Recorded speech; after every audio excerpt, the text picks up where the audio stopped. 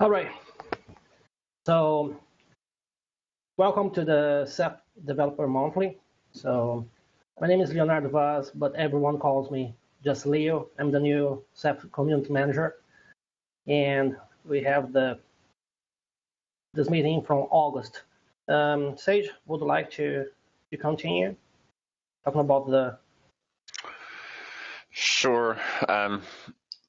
I don't know. There's not a whole lot. There's not a whole lot to update. I can give a really quick Luminous update. I think we're getting really close to release.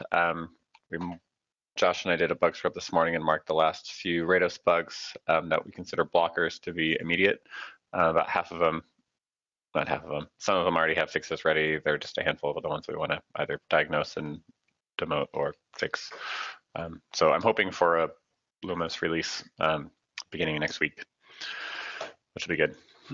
And then we can head off towards Mimic. I guess that's about it. There'll be a few things that are still sort of people have been working on that we'll probably keep backporting to Luminous. Some of the manager modules are sort of trivially separable and we'll get backported, like the balancer module that I'm working on. We'll talk about in a little bit. Otherwise, pretty excited about Luminous and looking forward to getting it out there and in people's hands. I guess that's all I have really. Let's see, Leo just posted the link to the agenda, which has quite a few items, so we'll probably want to get moving and get through it.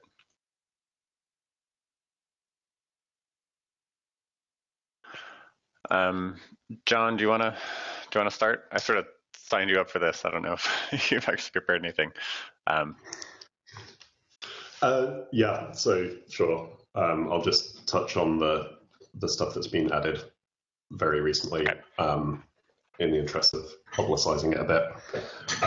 So in the past couple of months, we've added a bunch of stuff that is aimed at making Ceph easier to use and enabling other people to make Ceph easier to use. The most visible thing is the new web dashboard, which is just the module that's just called dashboard in the Ceph tree. So I'm just going to share my web browser window here. So hopefully everyone can see that. The idea of this is not to dethrone any of the various Ceph management GUI projects that exist, but to provide a sort of basic, simple one that's baked in so that people who just need a GUI, any GUI, have one, but also so that people who want to implement interesting functionality have a place to do it. So if there's like a cool graph that you want to expose or the status of your feature, you want to add a page for it so that you can show it off to people, this is kind of an easy place to do that. It's easy to do because it's in the tree. You can add it alongside the features as you work on them. So currently this is pretty basic. You've got a front page, which is pretty much a web version of what you get when you type Ceph status.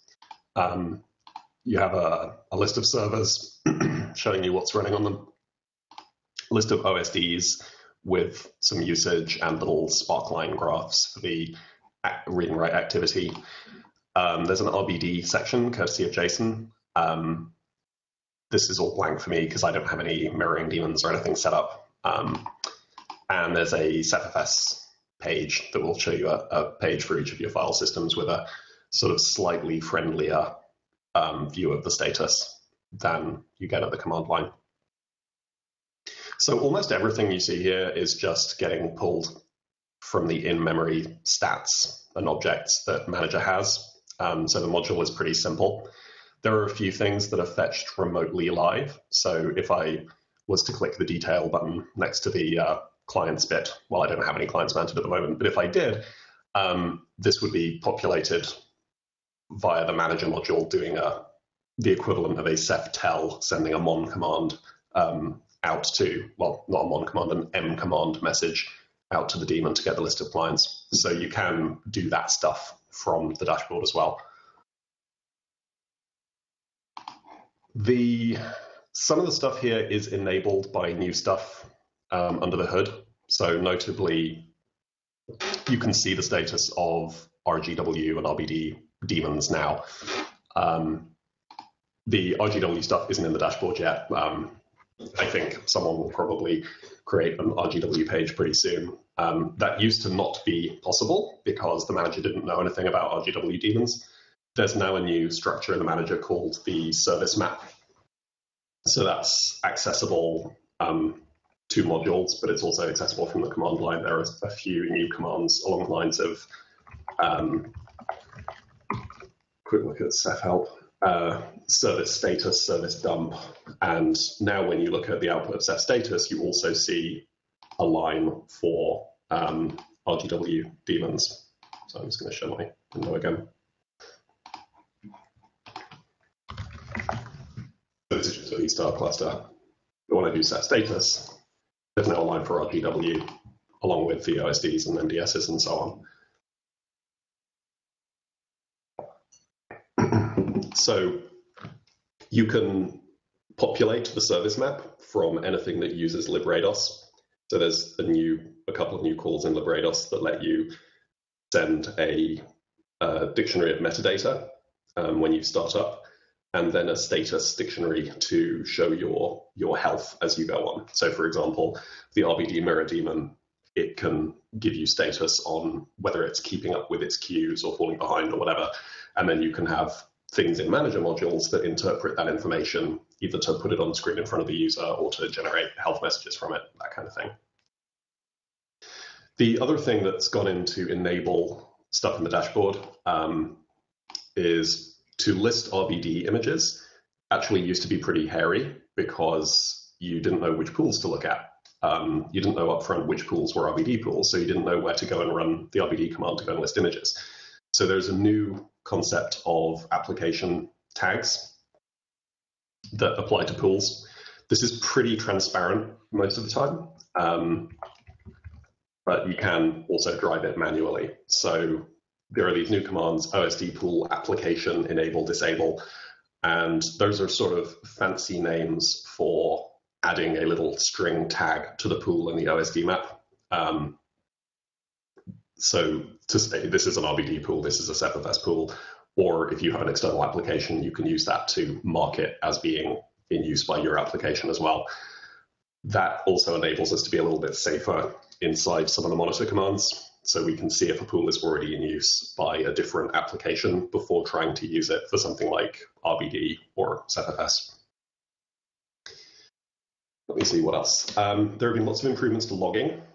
So a few people on IRC in the list have already noticed that it used to be that if you type Ceph-W, which follows the cluster log, you would pretty much just see a continuous spew of PG map summaries, which was quite useful some of the time if you were just trying to watch the performance of the system and see that it had some activity. But it was pretty unfriendly and pretty hard to read. So the PG map spew is now off by default. And there are a bunch of new log messages that are emitted by things like the OSD monitor, the manager monitor, the MDS monitor, when daemons change state. So that rather than having to sort of infer what's going on by looking at the periodic dumps of maps, you get explicit sort of plain English messages that tell you that. And there's a new page in the developer documentation with some guidance on how messages like that should be phrased for users. The other big new thing in the logs is that all of the health statuses that you can have, so all of the various things that can happen at the top of your Ceph status, now generate log messages as well. So it used to be that if you had something go unhealthy on your system, that would happen. And if you happened to look at Ceph status while it was bad, you would know about it. But if you didn't and it went healthy again, there was no indication of that anywhere in your log. So now all of the possible places where we raise health alerts, they're called health checks now, have a unique code.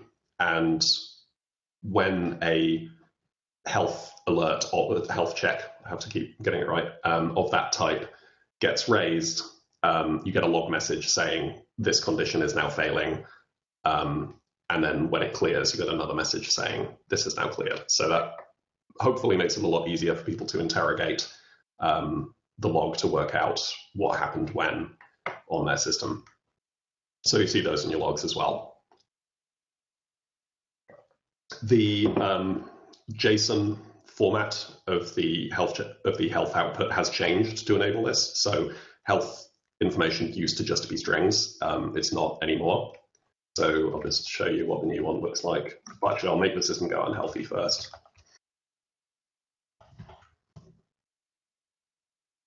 I'll go no out so that we'll get the simple health warning for that.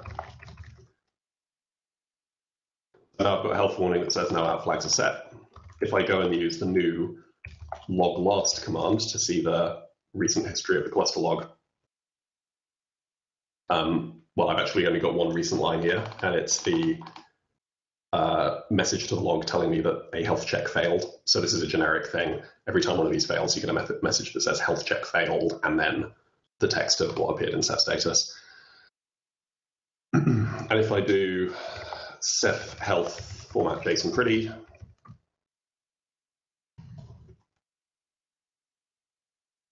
and the new structure is that there's a checks object where the key is the code. So there are a bunch of these all capital letter short strings, which are the codes for health checks. And there's a new page in the documentation that lists all of them. And then each of these has the sort of good old familiar severity and message. I'm actually running a slightly old version here. This has changed again ever so slightly the last minute before we release Luminous, so that the message now, rather than just being a string, we have an object called summary, which has a message attribute. That's to make it extensible so that we can add more fields post Luminous without breaking backwards compatibility again. If you have tools that need the old format of the health output, there is a setting that you can set to make the monitors output the old format alongside the new format. So you just get both sets of fields in the JSON output. So let me see, that's health checks, logging. There are some log messages and health checks that have been quietened. So you used to get individual health messages for each set of, with each unhealthy PG state that existed in the system, which meant that in practice, when you pull the drive or whatever, you would tend to get like 10 lines of output in Ceph status for all the various different unhealthy states that PGs were in. Those are now grouped into a much smaller set of possible health checks.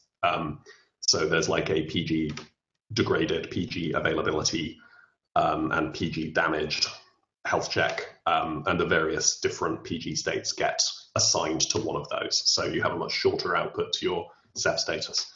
You do still have access, obviously, to all the detail if you just go and use the existing PG commands to go look at it.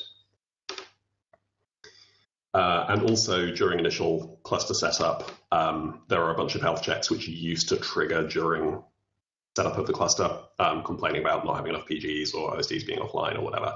And they've all been sort of massaged so that they don't trigger under those circumstances. So there are checks that will now only complain about having a bad number of PGs if there are actually some objects in the pool and that kind of thing. So that when your system initially comes up, you don't see a bunch of scary warning and error messages. Sage, what am I forgetting?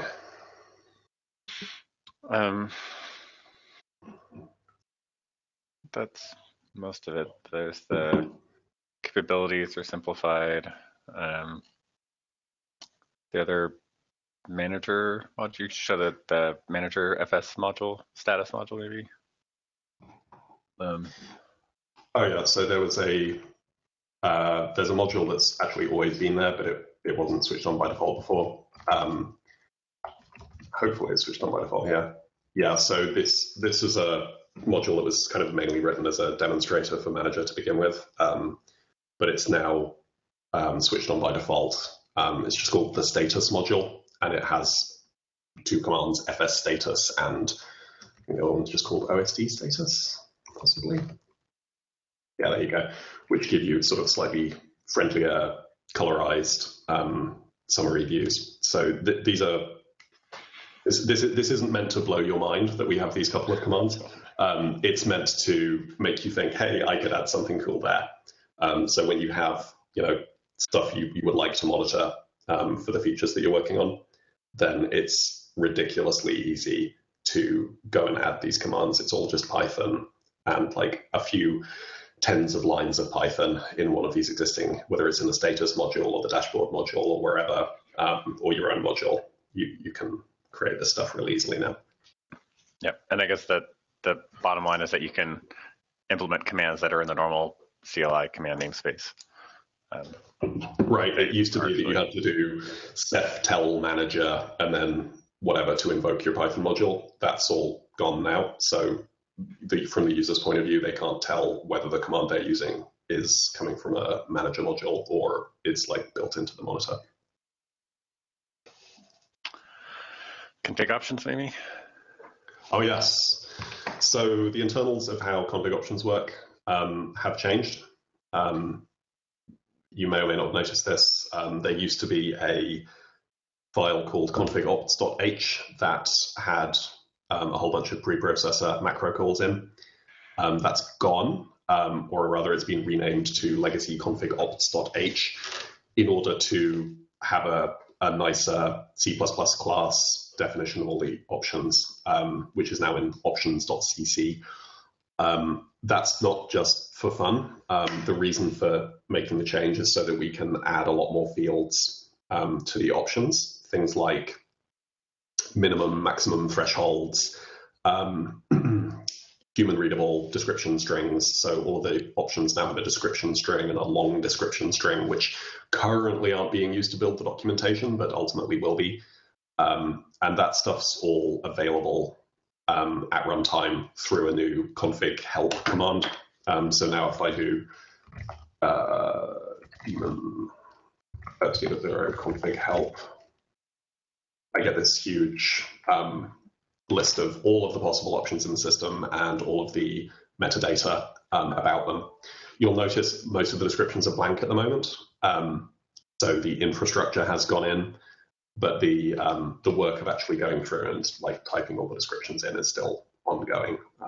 And that should be fairly easy to backport to Luminous, even if folks don't get around to writing all their doc strings in before then. It might be worth mentioning the diff, config diff too. That's new. Oh, is that new? Yeah. Oh, that was already there when I started messing around with this. Yeah, but it's new since Joule, I think. I haven't actually used that, Sage. Why don't you explain that? Just instead of help type diff, it just dumps the config settings that are set that differ from the defaults. So those are the ones that matter, basically. So when previously you'd have to go do config show and it'd show every config option. They're like more than 1,000. It wasn't terribly helpful. This will just tell you the ones that have been modified, which is usually what you want to know.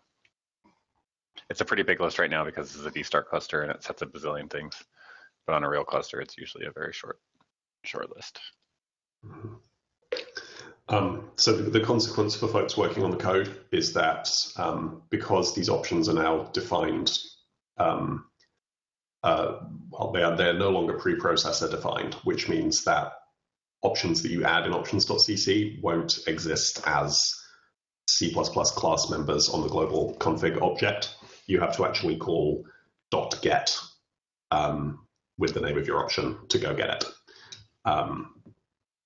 This is also, as well as adding lots of metadata, this is a precursor to the movement, which hopefully will happen in the reasonably near future, to store all the config options centrally on the monitors, and then have all of the daemons consume them from there, rather than each loading them locally from a text file. So this is sort of step one of making the options easy to consume from user interfaces and scripts and stuff.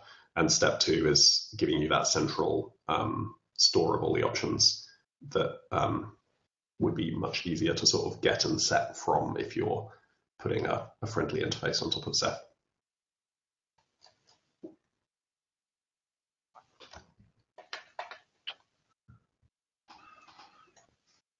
Oh yeah, and there's a new command for all the versions in the system. This is your command, Sage. What is it? Just Ceph versions? Oh yeah. Yep. There you go. So you can imagine this is going to be pretty useful if you're in the middle of an upgrade or you're dealing with a user who might not be 100% sure about what version they're running or might not be completely accurate about what version they're running. This is a very quick way to just interrogate that. There's a features one too, Ceph features. That's similar. It pays attention to the feature bits implemented by clients that are connected. So it knowing what the daemons are is less useful. The main one here is the clients, so you can tell if you have Firefly clients connected or dual clients or whatever. It tries to infer what release each connection is based on the feature bits that it supports. Do we have helper functions for turning the feature bits into a list of strings or something? We do. Yep. Those numbers don't mean anything to me. Yeah, no, they don't. No, don't mean anything to anyone. They're pretty hard to interpret, even if you know what they mean. Oh, and it's probably worth mentioning the OSD destroy and OSD purge stuff that Joao did. So that was like a while ago now, but it sort of fits in this general category of commands that are easier to use and make things easier. So those are for OSD replacement and OSD removal without typing as many commands and without doing as much data movement. The main thing is that so when you have a failed disk and you want to replace it, it's usually best to preserve the same OSD ID so that the crush mapping doesn't shuffle data around. And so those commands allow you to do that. So you can do destroy, which marks the OSD as it sets a flag that says it's been destroyed and removes its like Ceph executes and stuff, but it leaves it in the crush map. And then when you do Ceph disk prepare, you can pass the OSD ID argument to pass in that old OSD ID to reuse, and it'll check if it's something that it can reuse because it's been previously destroyed. And if so, it'll let you re-provision it with a new Cephx key, yada yada. So it's useful both for failed disks and also if you're doing any conversion of file store to BlueStore OSDs, you can also use that command. And then there's another one, purge, that'll just like remove all trace of the OSD, remove it from the crush map, remove all the keys from config key and so on. All the like 4 different places you used to have to touch. All right, I think I've talked for long enough. Does anyone have any questions about any of the stuff that I've just gone through? Could we change the features to hex so if we needed to look at a bit, we could see it? Can you do hex in JSON? No, you can't. You'd have to output it as a string. Okay, we could do a separate field that's like a string of it printed in hex. Because yeah, the feature bits are traditionally very annoying to interpret in decimal.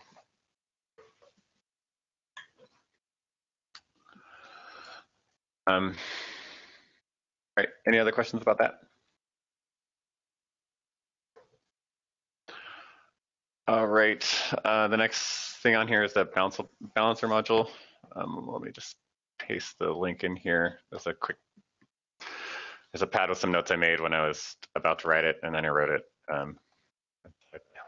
Still up to date. The main thing here is, let me make sure my cluster is in the wrong directory.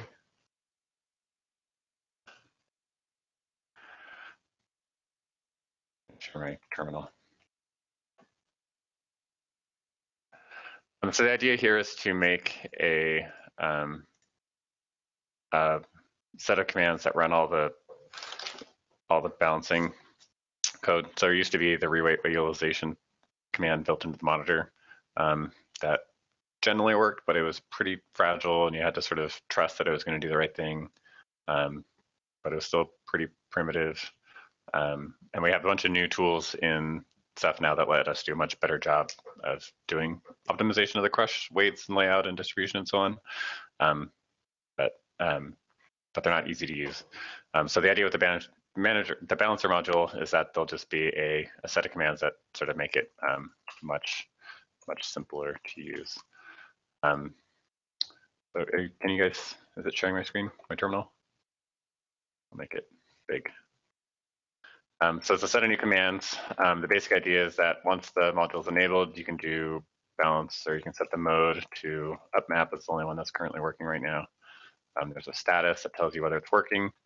Eventually, you'll just say balancer on, and it'll just in the background at all times check your distribution and sort of make small changes as needed to make sure that you're evenly distributing all your data across all your devices. And that's sort of the hands-off approach that eventually we'll want to get to. That's not there yet, but in the course of implementing this, built it so you can sort of break it down to a series of steps and actually tell what it's going to do and make sure it does the right thing.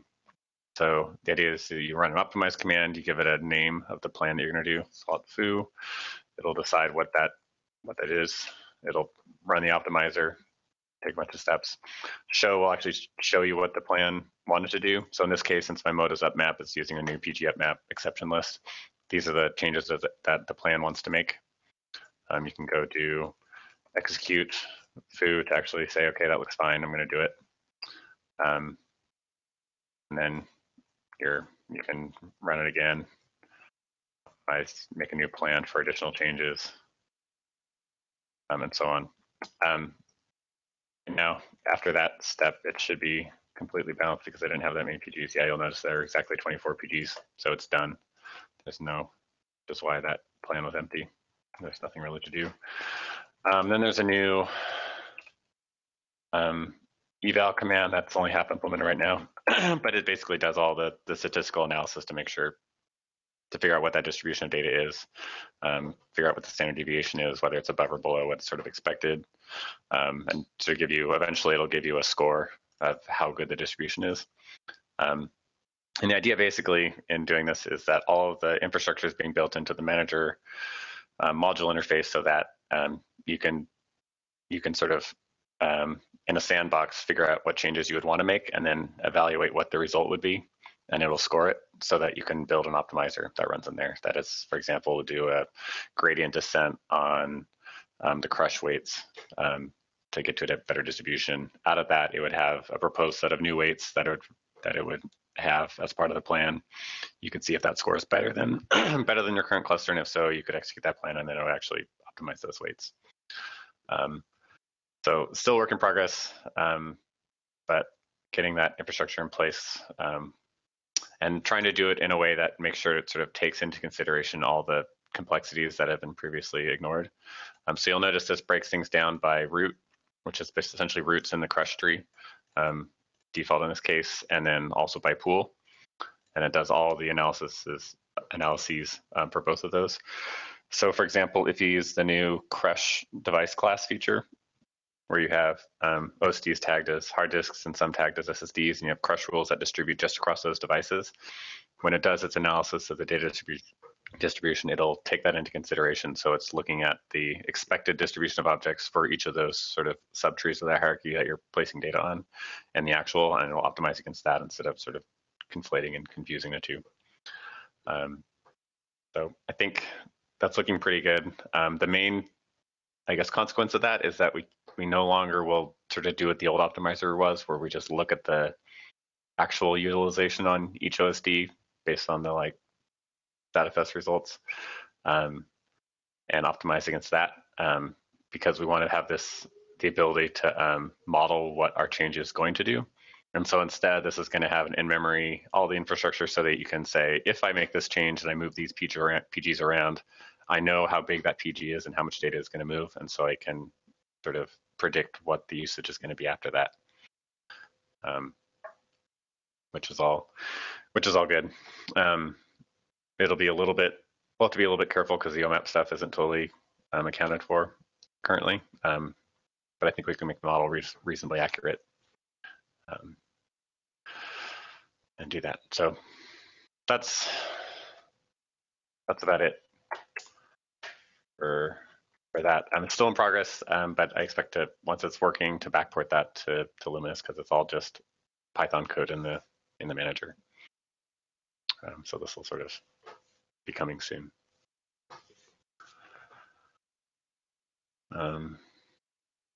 Yeah, any questions about that?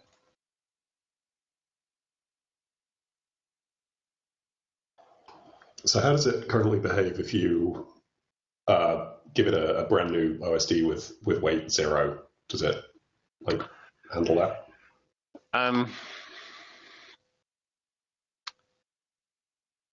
Sort of.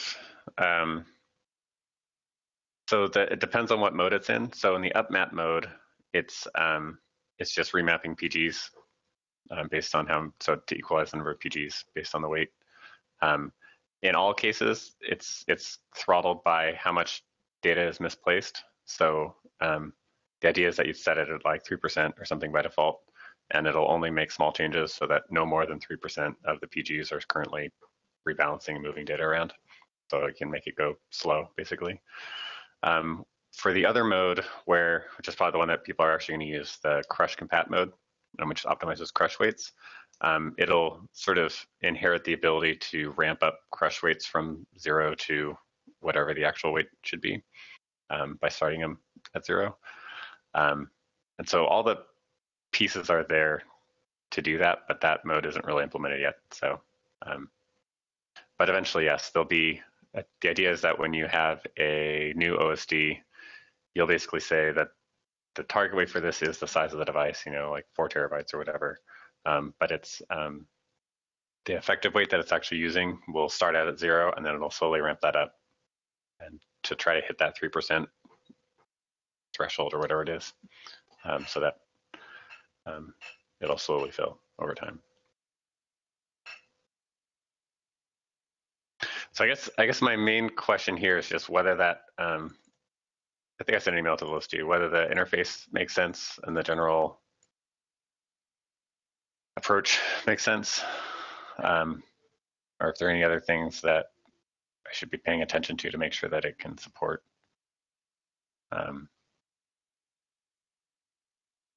As I put this together.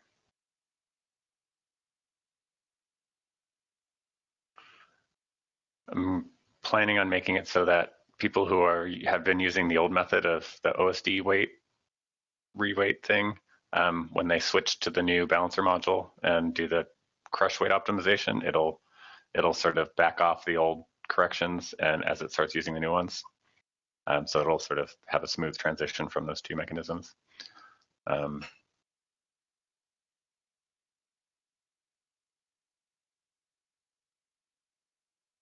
I can't think of other things that I need to pay attention to.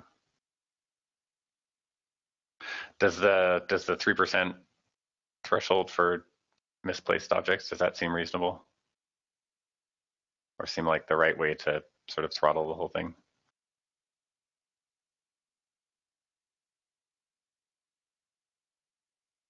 I think I'd worry less about the number of misplaced and more about how much peering has to happen in any one map step.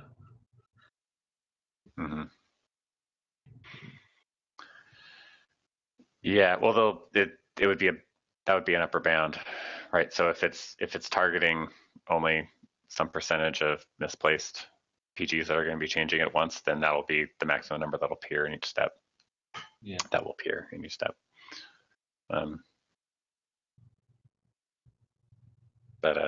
Yeah, I mean, we could have 2 thresholds. Also, it could like only do a half of it each time it takes a half of the max or whatever, just to make sure it doesn't like miscalculate and overshoot or something. That'd probably be a good idea anyway. I guess the only thing I'm not sure that would take into consideration is if you have a cluster with like 1,000 OSDs and you put in one OSD, that's like 0.1% of the data. And so 3% is basically going to be hammering on that one OSD. I wonder if we will also want like a per OSD threshold or something. And I don't know if it matters that much really, because it's all the existing recovery scheduling stuff is still there.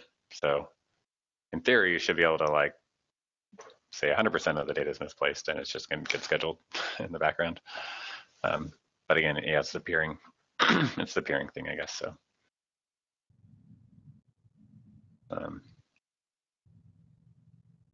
Yeah. Okay. And I know you sent an email, but the part where we don't measure OMAP is kind of scaring me because there are some clusters where that's a huge proportion of what'll be on some stuff. Yep. Yep. So the current code is basically mirroring the calculations for the PG count, for the number of objects, and for the number of bytes. So it could be that in some cases we just count on, if the pool is full of a map or something, then we would just balance objects instead of bytes. The problem is that you can't then equate if you're having to mix the two. And when you're doing the crush compat thing, you have a single set of crush weights. And so you're actually optimizing based on the crush roots instead of the on a per pool basis. So my hope is that my plan is to eventually basically have it build a model of average object cost on a per pool basis, where it would basically try to infer what the OMAP size is by trying to solve for the unknowns, where I can see that the OSDs are using up this much metadata space, and I think I can infer from that there's this much OMAP or something like that. Or at least if the sort of the obvious model where it's 0, if that just disagrees with reality, where my model says that this OSD should be at 2% and really it's at 40%, then I know that I don't understand where the usage is coming from, and then I can stop. Yeah, I wonder if another thing we want to get in before the release is we should at least be able to measure how much OMAP data is in a, so maybe we should start having that in the PG stats. I was thinking about that. Yeah, I keep forgetting to go, and I want to, at the very minimum, I want to make sure that Bluestore reports how big RocksDB is in that structure. It doesn't know the difference between, at least from a bytes consumed perspective, between OMAP data and its internal metadata. But it could if we use I think it can if we start using column families, but we haven't done that yet. So I think it's going to have to come later and be backported. But in principle, yes, that would make solving that equation to build a model of what the object sizes are much more possible.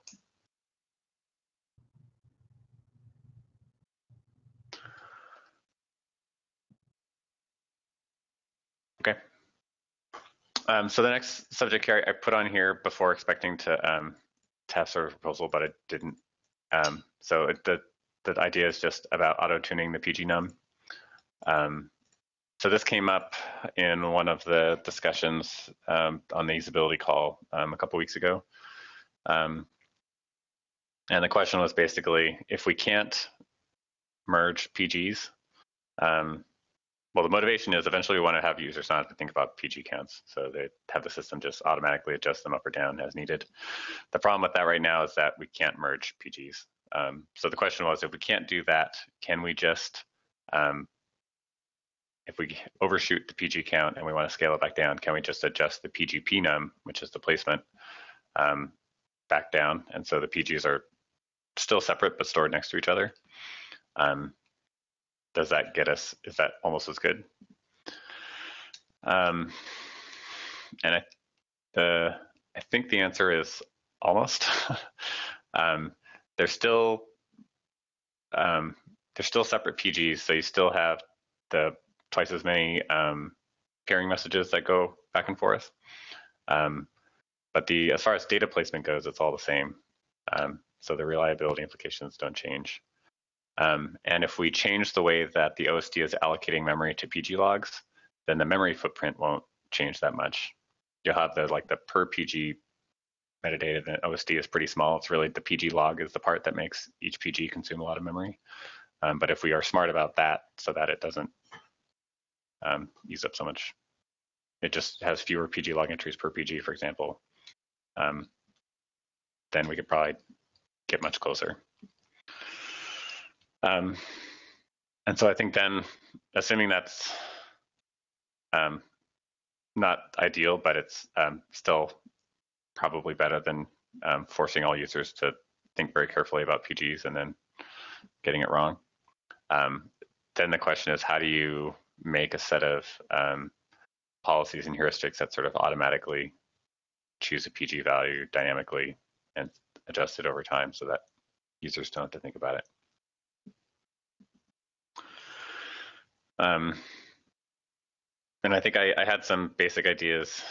You know, if you look at the number of objects or bytes in a pool compared to other pools, you can sort of infer what fraction of the total data of the cluster is in that pool. And you look at how many PGs total you want in the cluster, and you can sort of make that pool then be roughly the proportion of the total PG count that you want, something like that, at least as a starting point. But I think John had some more specific ideas about how he wanted this to sort of look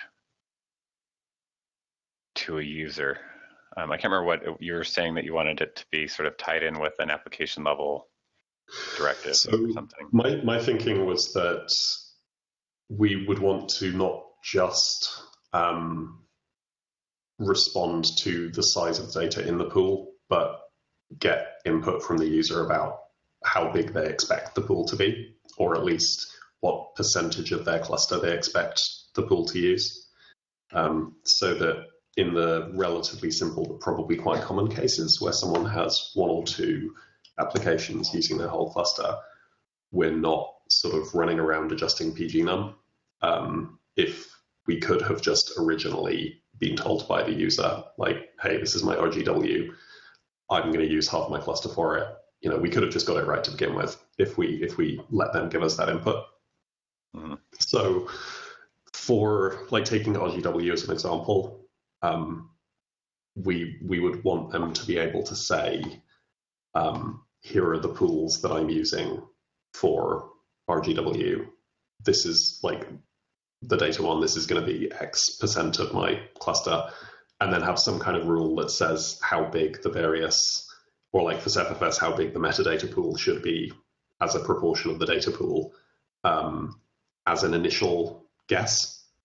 And then the automatic adjustment sort of happens based on that input, right? So it would be like, if they said they wanted 100 terabytes of Ceph, and we have a rule that says 1% of that should be allocated to a metadata pool, then the PG count for the metadata pool would be that 1% fraction or more if they've actually exceeded what they thought they were going to use. You know, so it would be the input would be the user's policy plus whatever we were measuring, and then we potentially could. So that the hard part of that is that users want to be able to effectively over provision or under provision, depending on how you look at it.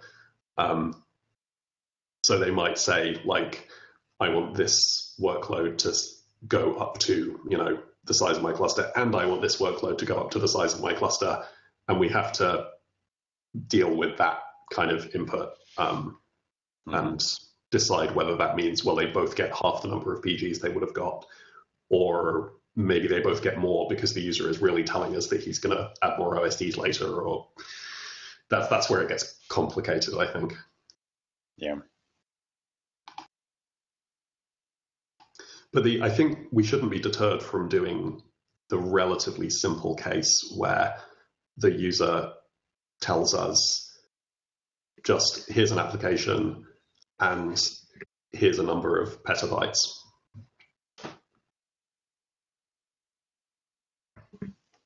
And then we just use that as the input. And, you know, if we get it in the minority of cases where that turns out not to be the right answer, they can override us.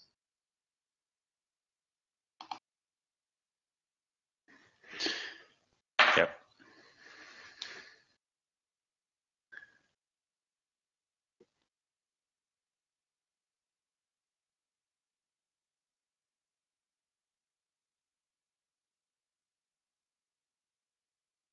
Yeah, I mean, it seems like it'll be sort of a two-stage. If you have the user input about what they expect, and then you have what you actually measure in the cluster, and those are the two inputs for deciding how to adjust up or down. You could, in the absence of the user input, you could also, if you have enough confidence about if there's enough utilization in the cluster, like you're at 30% capacity or something, and you have a pretty good idea what's happening, then you can make sort of conservative decisions about what to do also. Yeah, it's the thing that concerns me about doing it primarily based on used capacity is how many times we're going to keep, if we do it like by factors of 2 or something, on our way from 0 to filling up the cluster, we're going to go through a lot of factors of 2. Yeah.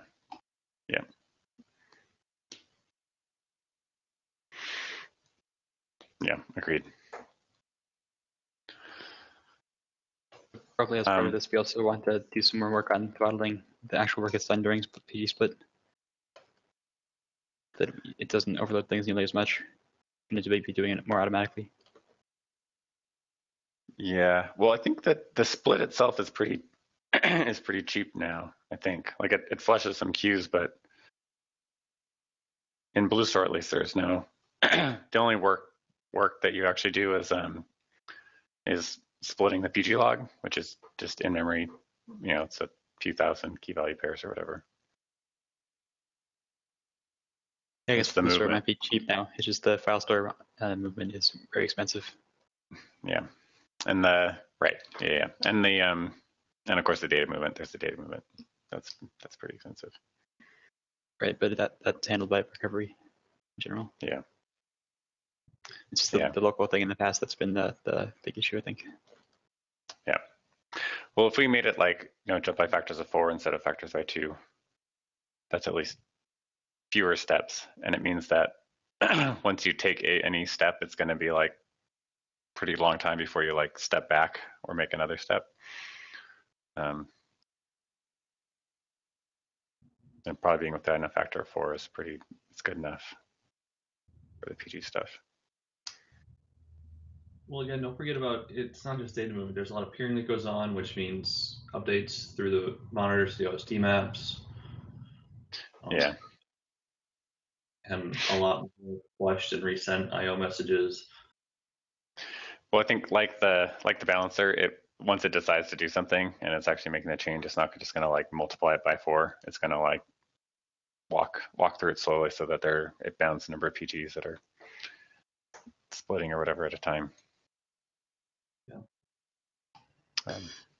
The sort of user input could also be a restraint on splitting. So if they've gone like a factor of 2 over how much data they said they were going to put in that set of application pools, that could be more of a situation where we flag it to the user. Health warning. Yeah, a health warning or a polite telephone call where we ask them, because this should be, it should be not particularly frequent. And if they've set up their system and said, I would like to provision, a petabyte of RBD, and they exceed their petabyte, I think it would actually sort of line up with expectations that we would complain, but at the same time offer them the solution, which is we would like to adjust your PG nums. Yep.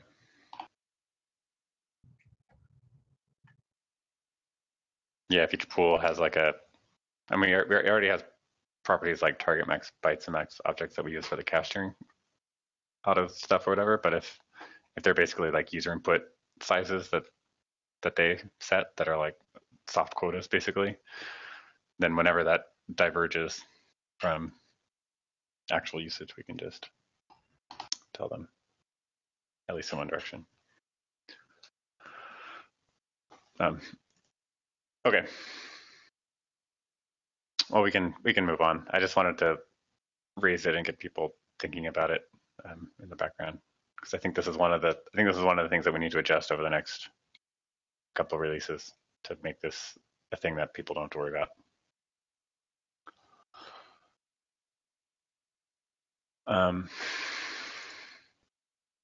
All right. So the next thing on the agenda is RGW rate limiting.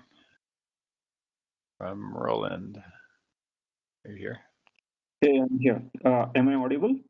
Yes. Yep. Yeah. Oh, okay. Some background. I work for Flipkart here in India. We have deployed Ceph um, as a RGW, or rather as a S3 object storage cluster. We use it for a couple of uh, business workflows. We have a CDN front end to serve a bunch of images that are stored as objects in a cluster. Uh, so that's one of our primary use cases. We also use it to store, let's say, customer invoices when we deliver our e-commerce shipments. Uh, we have about a petabyte of data right now. The object count is approaching a billion. Um, we've been running this in production for about 2 years right now, close to 2 years. Over the years, we've been running Hammer, by the way. We are still on Hammer. What we have noticed over the years is that our users were not very uh, familiar with how to really use object storage in an optimal manner.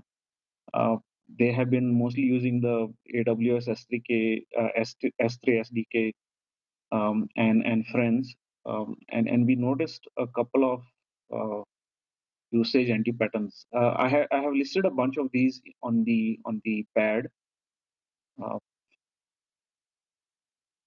the end result of these was that we would often see brownouts and outages in our service, primarily due to the cluster running out of IOPS altogether. Uh, uh, the we sort of figured out that okay, we need to add a bunch of throttles on a per account basis so that we have some sort of multi-tenancy via some sort of QoS that we can guarantee, or rather we put upper limit on the amount of IO that a particular account could hit the cluster with. So our initial thoughts were mostly to uh, put limits around the amount of the data people could write in terms of puts on the cluster, because we sort of found that okay, uh, writing data or deleting data from the cluster was quite heavy compared to, let's say, just fetching the objects through get calls. So to this end, we ended up adding multiple throttles around uh, all HTTP REST operations. The way we have defined this right now is when we onboard a user, let's say when we create a user account, we give them a we give them a upper bound on the amount of operations per unit time that can be performed. Let's say we tell them okay, maybe you can do 30 gets per second and maybe 10 object puts per second. And we count we count the ops on the RGW process request path, and whenever the account crosses that limit, we immediately respond with a 503 slowdown.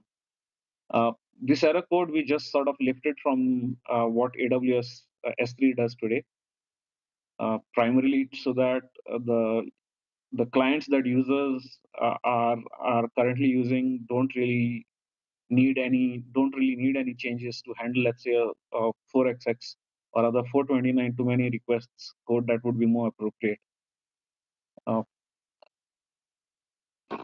other than so basically this is something that we have found to be extremely useful. Our current implementation has a bunch of limitations. For example, although we say that okay, we have, let's say, 10 RGWs, an array of 10 RGWs. So if we give a user, let's say, 30 a limit of 30 gets per second, we end up sort of dividing it across our RGWs, and we have a load balancer in front that does a pretty decent job of uh, uh, distributing the requests. So we are sort of relying upon that, not to really target a disproportionate amount of requests to a single RGW for now. So it's been working okay. We would probably extend this to put a global limit or other global counter, we have not really designed that or thought about that completely. Also, an alternate implementation that we were looking at is to have some sort of a leaky bucket counter rather than just being a upper limit that gets reset at the end of each time period. What time period did you guys use? So we let users specify that. For example, when we onboard a user, we discuss their use case with them, and if we see that okay, some guys want, let's say, 10 puts per second, okay, we have a timer that runs every second and resets their counters. Some other accounts are okay with let's say a timer that gets reset every minute. I agree, it's not really a great way to do that. That's why a leaky bucket might make more sense.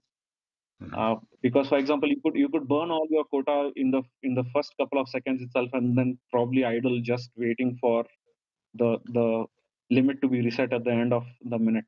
Whereas with a leaky bucket, you could probably slowly get some more capacity, or rather some more requests back into your quota. Yeah, that seems like it's probably a pretty easy piece to change, though. How much code did it end up being? It's quite minimal right now. It's changes. The changes are pretty much restricted to the RGW process function, as in we invoked the function to actually check the current count against the limit, and then we have another bunch of functions that read the limits from config file for now. Ideally, we would like to define the limits through the Rados gateway admin command, like we define object quotas. We did this in a bit of a hurry, so we decided to just dump all the limits into a config file and then parse it whenever the RGW starts up. So we expect if we were to take this to completion, yeah, we would change the RGW, the Rados gateway admin command to specify and modify the limits. That's the other option, right? Because there's possible bucket policy integrations and so on. But as a whole, there's actually lots of folks that are interested in this general area, upstream and in our downstream experiences. So this is valuable input. I think one thing I want to say is that there's work going on targeting post-Luminous, aimed at bringing more intrinsic fair scheduling into the work cycle. And creating a scheduling step and as part of the, I mean, we see as part of refactoring to remove thread per connection, to integrate into a unified set of more synchronous processing, and to have scheduling steps available. So this would fit natural, have a natural place, I think, there. Is there a S3 API that lets you set these rate limits on S3 for users or buckets? I'm not really aware of any such API, if there is one. Okay. So I can probably check that up anyways. Yeah, I mean, I think you could check Swift too. If there's an existing API that for either of those that we can mirror, that would be ideal before we invent a different one. But in the absence of those, absolutely, we can just make whatever we want. But sure. So you mean to specify? You mean to configure the limits itself, right? An API to configure the limits. Yeah, exactly. Yeah. Okay. Yeah. Yeah. I did a quick Google and sorry, go ahead. Sorry, could you repeat that? I did a quick Google. I Googled it, and the thing that pops up is about like if you exceed 300 or 800 requests, then you will be throttled. But I think that's S3, their policy. I don't see one on sort of per bucket type policies.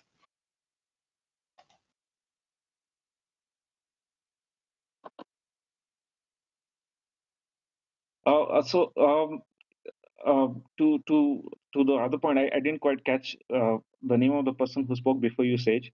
But we could probably sync. Okay. Yeah. Yeah. I could drop a note to Matt on the Ceph Devel list to discuss this further. Yeah, and as well, it would be fun to bring it to the to the RGW stand-ups. I mean, if you have an interest in joining the upstream one or occasional upstream, we have a lot of we have actually daily, but we have constant upstream sort of communication where you can discuss things. Yeah, it feels to me like if S3 did or AWS did engage cope with APIs, they end up being of two forms. They end up being, for this, it would end up being bucket or user policy if it was intended to be programmatically updated, or at least I would expect so. But there also are an increasing number of I guess you would call them APIs that are just in the control panel, and it's not fully specified. It's not obvious how and where they're materialized. So we've expected that for new things that where we go out, we try to come up with, if at all possible, policy-based grammar extension that allows us to be in line with, as much as possible, with the way things are done in AWS, even if we're moving a little bit outside of what it does. And this maybe goes without saying, but if you post a pull request with the current code that you're using, that'll definitely generate some commentary. We can look at what you've done, what we'd want to change before merging it upstream, whether we want to drop in a leaky bucket or not, or whatever. Sure. We can do that pretty much right away. That would be great. Yep, this is great. I mean, this is definitely something that I've heard from other service providers that they hit similar issues. I think the last time it came up was Rob and a DreamHost talking about what they're doing. They're using HA proxy in front of Redis Gateway, and they use it to do, whenever they identify like a single bucket that's getting hammered or something like that, they use it to install exceptions that direct them to a specific gateway so that it doesn't affect other workloads, or maybe do some other things like, I don't know all what all they're doing, but yeah, this is definitely a problem that service providers hit.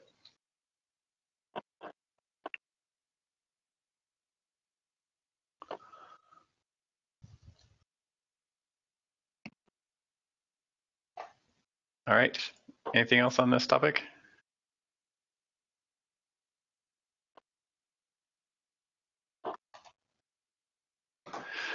To move on, I guess the next one's it's fast fail requests in case of OSD slowness or high latency. Yes, this would probably also again align with what Matt spoke about in terms of policies. The problem we have noticed is again due to usage ND pattern, we've seen people creating pretty fat. I won't say fat. They have been extremely large buckets. We've seen buckets with objects running upwards of, let's say, 100 million. This causes a problem whenever we have hardware failures that result in rebalancing at the index. Subsequent write calls end up getting queued over there, and that sort of causes back pressure at the RJWs again. And even plain simple read calls end up failing or timing out. The proposal, the solution that we've been sort of looking at is have a build on probably top of the current op timeout that we have in the RJW to proactively fail requests that are being targeted towards latent OSDs or slow OSDs. The hope being that we are able to free up resources at the RJW faster rather than wait for extended timeouts. So the way I described this in a post to Ceph Devel was that we wanted to implement something that looked like a circuit breaker, so that if a OSD does go latent, then we would stop targeting IOs to that OSD and fail RJW requests much earlier. And maybe once the circuit breaker timer expires, then we would probably check its health again and to see whether it was able to survive normally. So So this looks like pretty much like the circuit breaker design pattern. We tried to implement this on Jewel, and we also wanted to backport this to Hammer. The code that we have right now is not really in a shape that can be really deployed. It's still being tested. But the basic idea is, as I have described it in the post to Ceph Devel. So I agree that. I agree. Go ahead. So a couple of comments on this. So the first thing is that the ill effects of having very large bucket indexes is a well-known problem, and one that's sort of finally been addressed in Luminous in an easy way. We've had the reshard capability in Joule for a while, so when you get a large bucket, you can reshard it across many smaller indexes offline. But in Joule, there is now the ability to have RGW automatically do that. And so with that enabled, you should be able to avoid the situation where large buckets result in these big index objects that then have ill effects when you do a rebalance or an OSD failures and recovery kicks in. So that's the first thing. So I guess the best case scenario is that once you make that transition and these large indexes go away, then this problem is no longer a problem and we don't have to do anything. That said, there are probably still going to be situations in the future where there is a problem with one or a small number of OSDs, and it would be nice to have that not eventually make too many requests pile up on that one OSD and then DOS the RGW as well. But when that happens, it's not necessarily an OSD, it's usually a placement group that's actually problematic and not the whole OSD. Well, I guess it can be both. So it's a little bit tricky. There is a new Rados backoff mechanism in the PG case. So when PG is blocked, based like peering doesn't complete or something like that, there is feedback in the protocol to the client in librados so that it knows not to send requests. It might be possible to take that information and surface it up to Rados Gateway in a way so that it can see that this request is going to be blocked for the foreseeable future and behave accordingly. That might be a bit more graceful than trying to sort of reverse engineer what Rados you think Rados is going to do as far as what OSDs it's going to target or something. That might be a cleaner way to approach it. Yeah, I think that would be great. Does that code exist in master or any one of the releases right now? Yeah, so in Luminous, this code went in a little bit before. I guess it probably went in like February or something. The backoff code. So the librados client, okay. It's not exposed through the librados API. It's internal to the objector code inside of librados, but it knows which PGs not to send requests to because they're blocked effectively. Okay, sure. I think we would be interested in looking at that. Okay. Any specific folks that I should ping to find out more about this? Probably me. you can reach out on Ceph Devel, but I would probably focus your initial efforts on moving, validating, and then moving to Luminous and resharding those large index objects, because that's going to make a whole group of problems go away, not just this one problem. And once you have that resolved, it might be that this is less of a pressing issue, and there are other things that are sort of more higher value things to spend your time on. Yeah, we have an upgrade plan in place right now. We are sort of on the upgrade plan, on the upgrade part to Jewel first. Okay. So we'll probably experiment or try out the manual resharding option, or rather the command that's available in Jewel. We have not yet tested that to see how that would behave. Okay. Yeah, that'd probably be the immediate workaround. that'll help a lot. Yep. Are there other comments you have on this, Matt? Issues you see? Well, I think they might be interested in Adam Emerson's ASIO librados API stuff. This could have an impact. The Rados backup I was just talking back channel. We've been talking about exposing more throttle information, so this sounds related. as part of the way to get a unified event loop for the top half and bottom, the Rados bottom half of RGW. One thing we're doing is Adam Emerson is working on a prototype of an ASIO Librados interface that can hook into the event the ASIO and, front end that's been developed, HTTP front end. Yeah. Okay. Yeah. I think that's going to be pretty. I think if the RS that's going to be great. I will post in the chat what it is. Yeah. Okay. The thing to keep in mind with the backoff is that it's only used in certain situations by the OSD. So right by default, the OSD only does backoff when like peering is stuck. It also has an option to trigger backoffs whenever an object is undergoing recovery, but it mostly does that just so that we get like very heavy exercise use of that code during QA. I don't think in a real situation you'd ever actually want to do that, unless maybe your objects are have 100 million OMAP records or something, but in a normal cluster. But it's possible we could have other thresholds that trigger that mechanism too.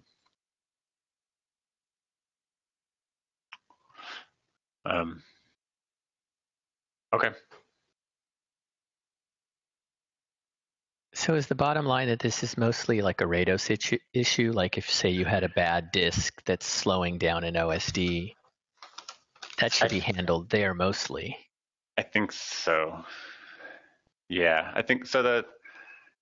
The specific root cause in this case is the large RGW objects, and that's just RGW needs to get fixed.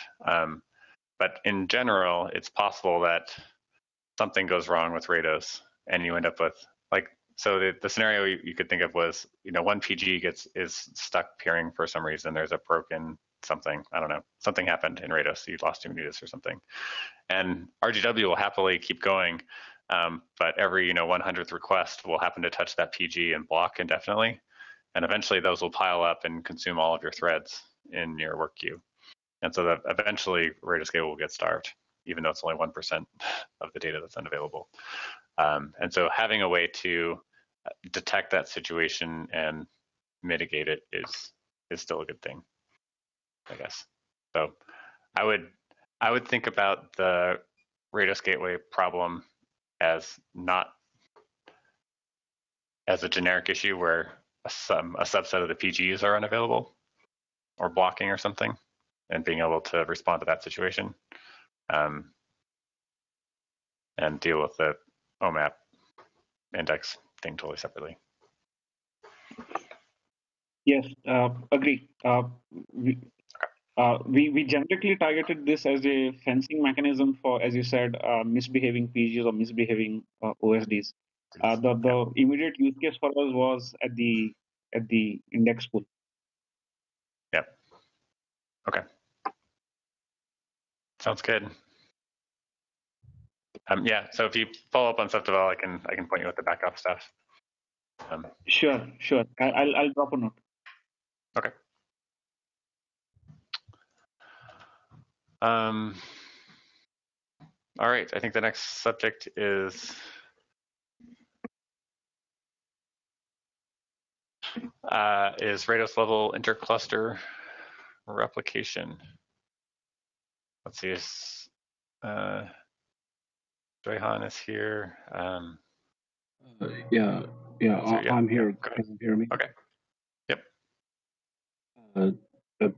Before I start talking, I just want to say that my English is not very, very good, so please forgive me if I can express myself very efficiently. Okay, I'll start now. During the past year, we experienced some kind of fatal disaster, like man-made misoperations and network problems. So we think that we need a real-time cross-cluster replication mechanism that we can when one cluster goes down, and we can quickly change to another one to make the upper level system run smoothly. We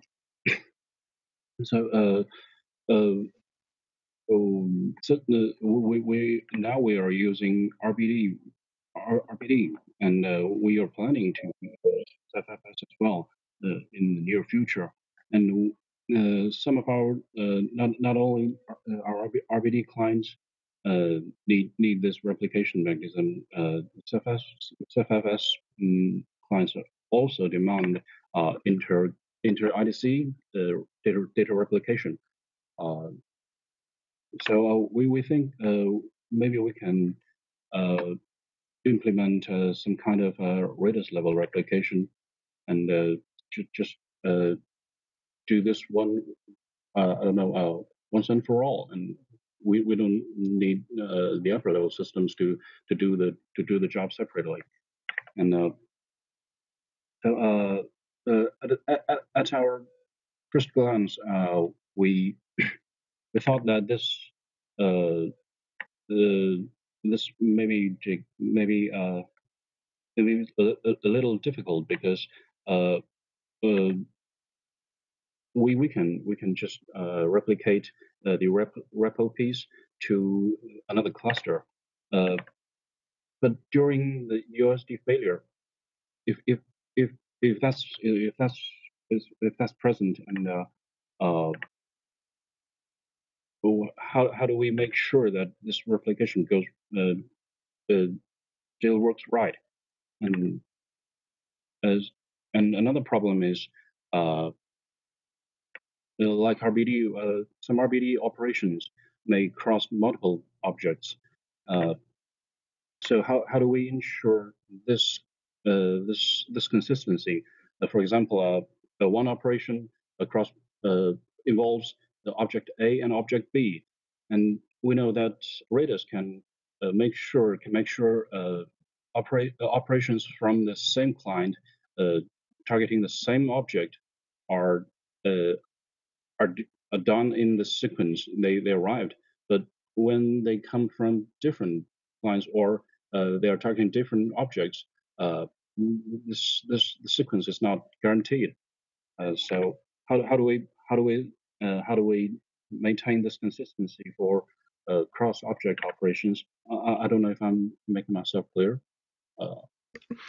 Yeah, no, I think it's clear. So this is so we've talked about this general problem a couple different times in the past, and specifically the consistency issue always comes up as the challenge because you have PGs that are sharded across hundreds of servers, and you want them to be ordered.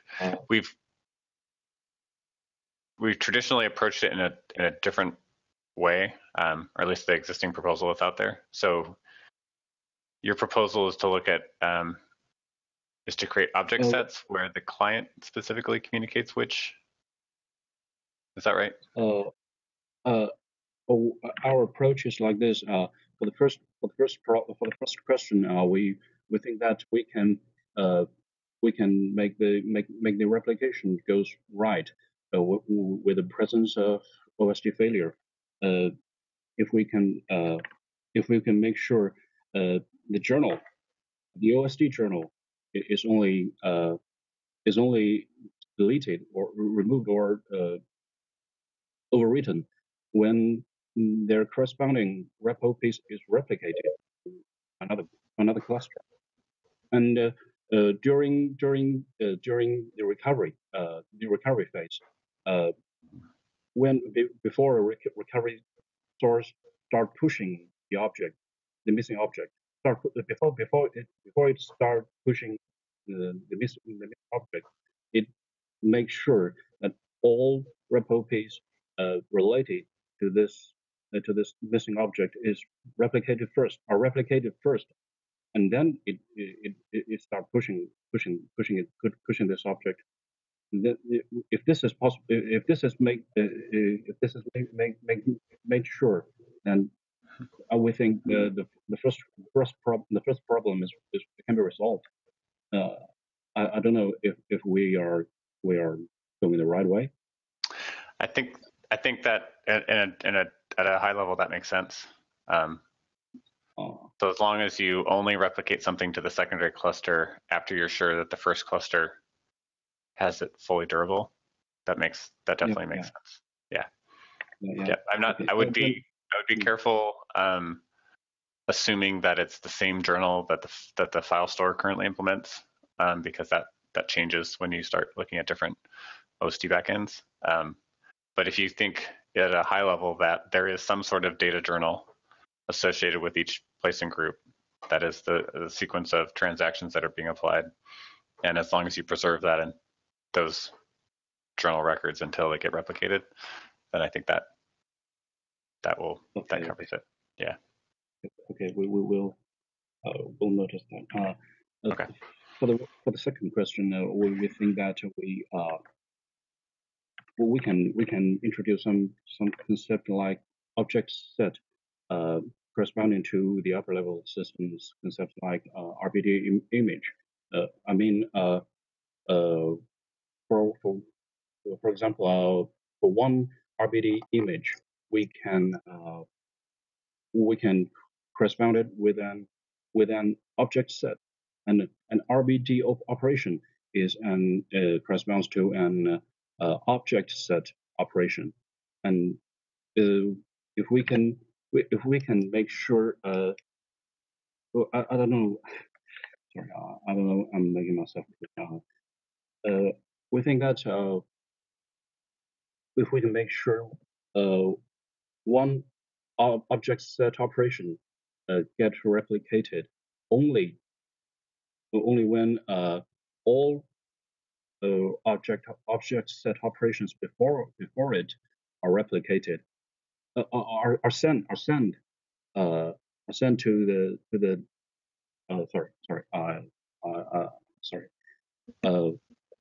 I start talking again. I start talking this question again.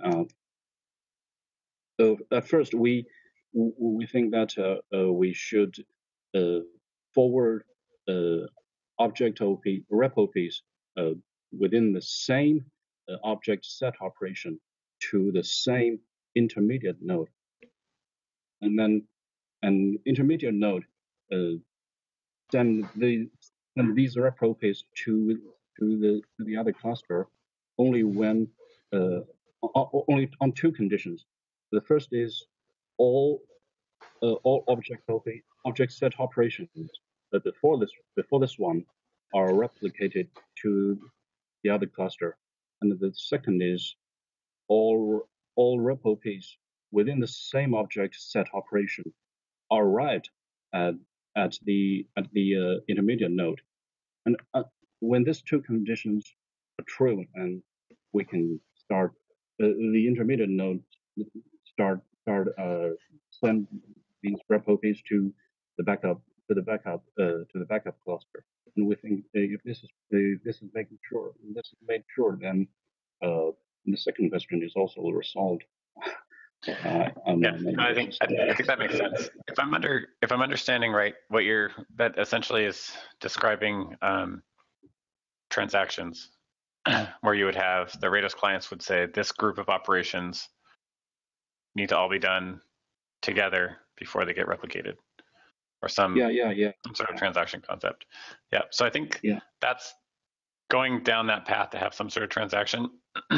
That's one direction we can go. The thing that worries me about that is a couple things. One, all the current Rados clients don't operate in terms of transactions, so they would have to be rewritten or modified to do that. The second thing, though, is that it's not really atomicity that usually matters. It's ordering. So there'll be some application that's using, let's say it's Oracle, and it has two RBD block devices, and it will write something to the journal block device, and once that's commits, then it'll make some update to its other block device, and it's the ordering that matters. The journal change has to be sent to the remote cluster before the other one. They don't have to be sent together. They just have to be applied in the correct order. And I don't know that this mechanism would capture that. I mean, it might be able to be modified so that it would, but I want to take a minute when we've talked about this in the past, we've had a different approach to this, because we spent a fair bit of time thinking about how this could work, and I don't know if we ever wrote this up somewhere, but the basic idea was to have a series of checkpoints in time that are essentially consistency points across the source cluster. And say you had a checkpoint every 10 seconds or something for the sake of argument, and then the remote cluster, and at that particular point in time, everything in the source cluster was a point in time checkpoint. You can think of it sort of like a snapshot, although it isn't actually that. And then you would replicate to the remote cluster based on that point in time. And when you reach the next checkpoint on the source cluster, then you could copy all the changes up until that second checkpoint over. The problem with that is that in order to actually do a checkpoint, you actually have to pause all clients in order to have them stop doing I/O. So you quiesce the cluster. And in practice, that's too slow.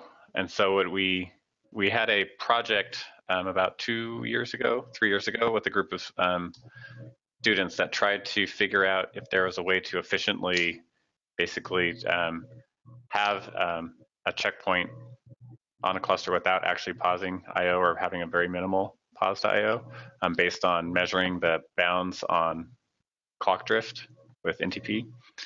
And what they found was that you can have a pretty modest delay to get this checkpoint across the cluster, like sub-millisecond with sort of like typical networking hardware. So that you could imagine that every 10 seconds you would have a sub-millisecond spike in latency, essentially. But the cluster would know that all the I/Os were essentially ordered where everything that happened before that was before and everything that was after was after. And then you could replicate to the remote cluster based on those checkpoints. I don't know, Greg, do you know if this was ever written up somewhere in sort of a human consumable? Is there a design doc? Do you mean this link? I'm assuming. Do you mean this link? Okay.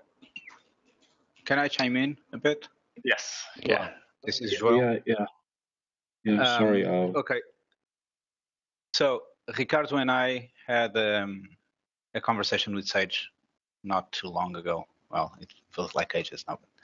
But, we have a pad on the Etherpad describing a sort of similar approach to some extent, in which we have a daemon that will basically act as a proxy and as a sort of a sequencer for the operations. I'm sorry. Yeah, sorry for the background noise. So the whole thing that we eventually bumped against was the causal ordering of operations, right? So this is the hardest part of the whole problem, is ensuring that we ensure the correct ordering. Ricardo is on vacation now, and he would likely be the best person to argue the case.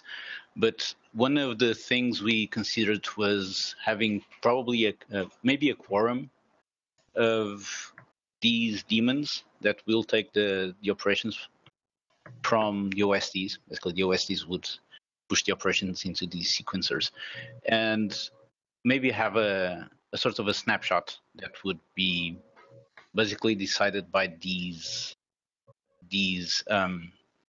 proxies. Basically, they would agree at the time in which they would issue a stop the world instruction, and basically all the OSDs would receive the instruction that they should increase the epoch or something. And so this was the very rough idea. We didn't really have the chance to look into the things that Sage shared at the time, and this is one of the reasons why I suggested on the mailing list that we should probably, well, it would be nice to have this discussion later in September when all the vacation season is over, and we come back and we can actually dedicate our time to this. So. Okay. Sorry. I said my English is not very good. My listening is even worse than my oral English. So sorry for this. Maybe we can talk about this using emails. Or do you think that's feasible? I don't know. I'm really sorry for this. No, no problem. I think it's a complicated topic. It's hard to cover also in a short period of time. We can just share a couple of links. I pasted one into the chat. That's the output of the or at least the code from the clinic project. This is a year-long project that some undergrad students did, looking at the time synchronization problem. So I think you can sort of divide this whole piece into sort of two parts. One is what are the mechanics of how we move the data from point A to point B? And I think that there are lots of ways to do that. That's sort of your point one that you originally raised. And the second part of it is how do you get these consistency points so that you have a consistent point in time replica at the destination? And that's what this project was about. It was about how you can look at the clock synchronization to have the shortest possible stop the world event in order to get this consistent point in time to get the ordering that you need. And I think regardless of what we do for the first part, that second piece with the time synchronization can be applied. And if you have better clocks and you have atomic clocks or something like Google does, then great. It's like basically zero time to do that. And if you have really bad clocks, then you have a longer stop the world. But the idea is that it'll sort of work in any environment. Okay. There was actually a written report that they delivered as well. I don't know, Greg, do you know if that's actually posted somewhere? It's posted somewhere. I okay. don't know it, but okay. I mean, well, if we can at some point, maybe we can find that, we can share that as well, because I think that gives some background information too that'll be helpful. But yeah, let's follow up on the email list, and we'll gather all the links because we have like 3 proposals now basically, and try to find the. Okay. I understand. Okay. Thanks. Yeah, thanks so much. I think this is a really exciting problem that we never really gotten around to addressing, but I think it's interesting. A lot of us are pretty excited about this possibility. So. Yeah, so I suggest that we talk a bit more about this in early September. Mm-hmm. And okay. Because until then, I will eventually be on vacation. Ricardo is currently on vacation. It will be hard to look into the whole thing. Yeah. But I also am quite excited about the prospect of working on this. So, yeah, cool.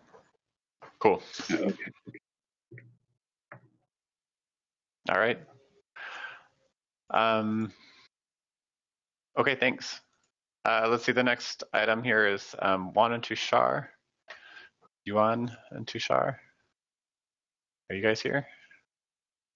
I said, let me try to share my screen here. Sure. Let's see, Tushar. Let's see Yuan. Yeah.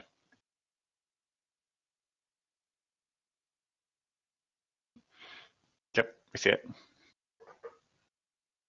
Okay, so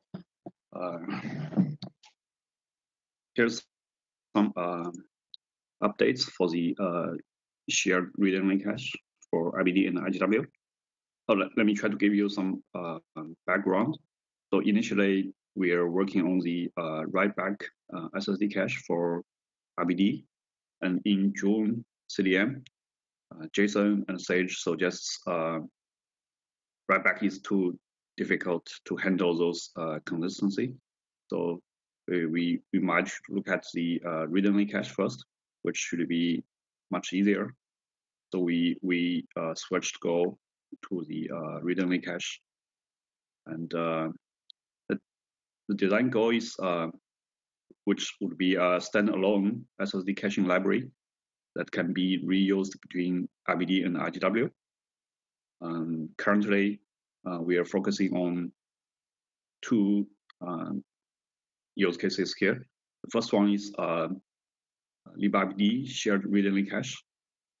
Basically, if you have a parent image, you have lots of clone image. Those clone image can read from parent image cache before copy on write happen. And currently, we have some code that generally work, but still, I'm trying to make those unit tests passing. The second case is Redis gateway immutable caching, which there's an existing pull request from Mania, and but this pull request is against Jewel, and it also needs to do a clean up. Okay, so this is the current status. Let me try to give you some details for the design. So this is the general architecture. Basically, there will be three parts in our current design. The first one is there will be a lib cache file, which is a common library that does read-write on SSD. For now, we are using a sparse file-based cache. So there will be just like something like a file store design. There will be many small 4 mega objects on those SSDs. The second part is the policy, which will try to control the cache promotion, demotion, and also the sizing of the cache. For now, we are using a simple RIO based. So there will be a RIO list in the policy. And the last part is actually the hooks. There will be light embedded hooks inside libIBD and also inside libRedis gateway, which will call API from libcache file, so that we can do the SSD caching inside in IBD and in IGW.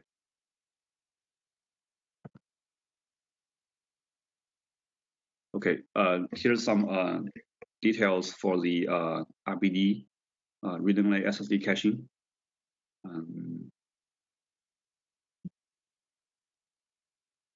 Before that, this is the clone flow for IBD. So usually we have a template image, say IBD 0, and then we create a protected snapshot on that image, and then we cloned many images based on that snapshot. There's a detail here that we should promote contents from the snapshot, which is protected.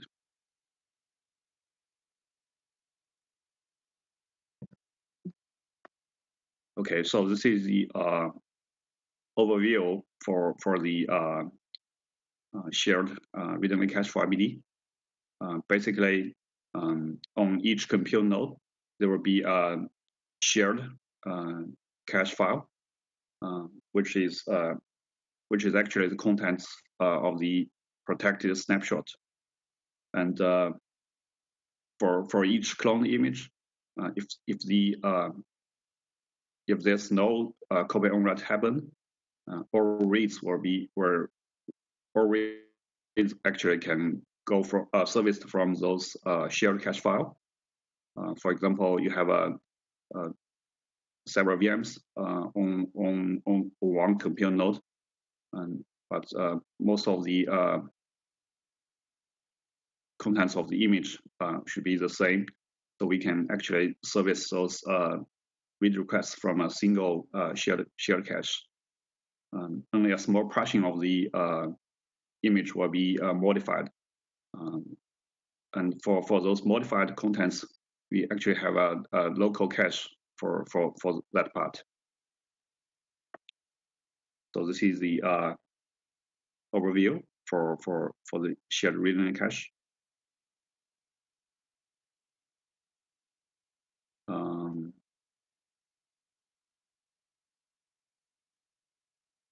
yeah, this is the cache metadata design. And currently we are actually using uint64 for 8 bytes for metadata. There will be 2 bits indicates whether this block is in the shared image cache or in its own cache. And also there will be 62 bits which will indicates the block ID. I must have missed something in the first couple of slides. What's the difference between the local cache and the shared cache? I was thinking that the local cache was the in-memory cache, but you're saying that there's an on-disk cache for each image let me as try well? to explain here. So, okay. So shared cache actually is the promoted shared cache and local cache are both cache on SSD. It's not an in-memory cache. So shared cache is for the protected snapshot. Usually there will be so say if you have several virtual machines on a compute node, usually their system OS operating system disks are the same. So lots of their contents should be the same.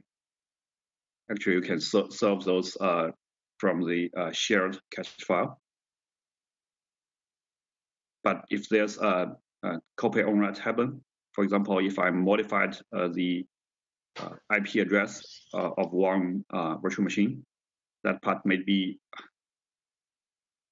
should be cache locally. Copy on write happen on that part. So that's the read-write cache on a per image basis. Okay. Yeah. So let me try to introduce this page. So this is the read flow. Basically, for each read, there will be a cache lookup first. If it's in the shared cache, that means we actually don't do write on that block. So it's still safe to read from the protected snapshot. And for the another case is in the 2' case. It's actually it's already been written before, so we have to take care of this block. We have to record this in its own meta table, and then for the next read, we need to promote the real contents from the Rados tier.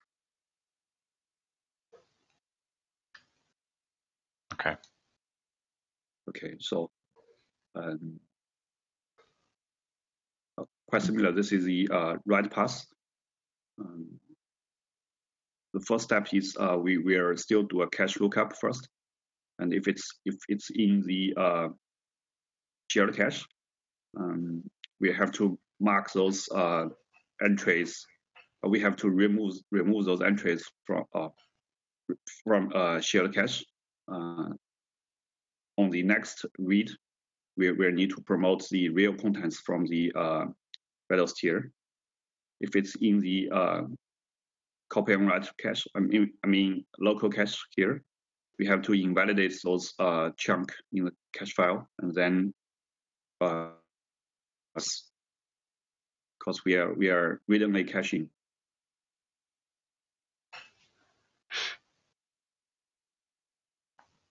So I'm not sure if I make this clear, Sage. Yeah, I think that makes sense.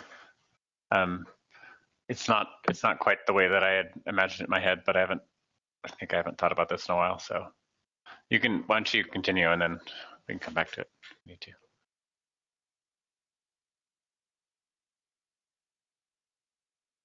Okay, so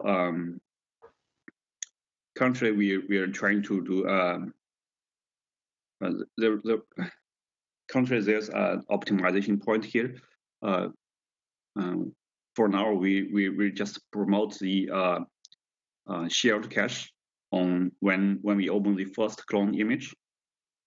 So this is kind of very slow for the first open, and this could be improved actually.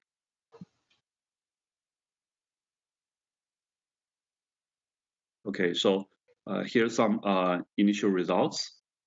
This is tested on our small node with 2 OSD, and for the baseline, it is tested without SSD cache. So it's oh, by the way, this is a SSD cluster, so the IOPS is not that bad.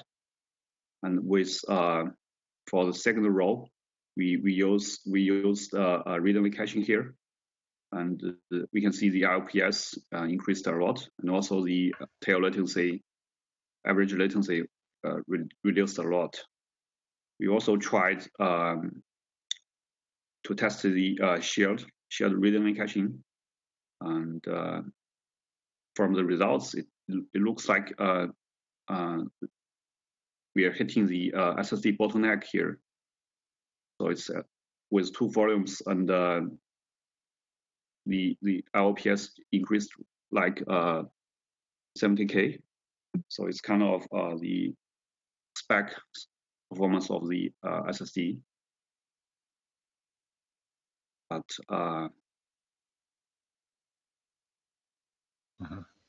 yeah, so currently I'm still fighting with some unit tests. I think I can fix that and send out a PR soon. Okay. For the baseline results here, what was the configuration for the OSDs, and was RBD cache enabled? No, we disable RBD cache here.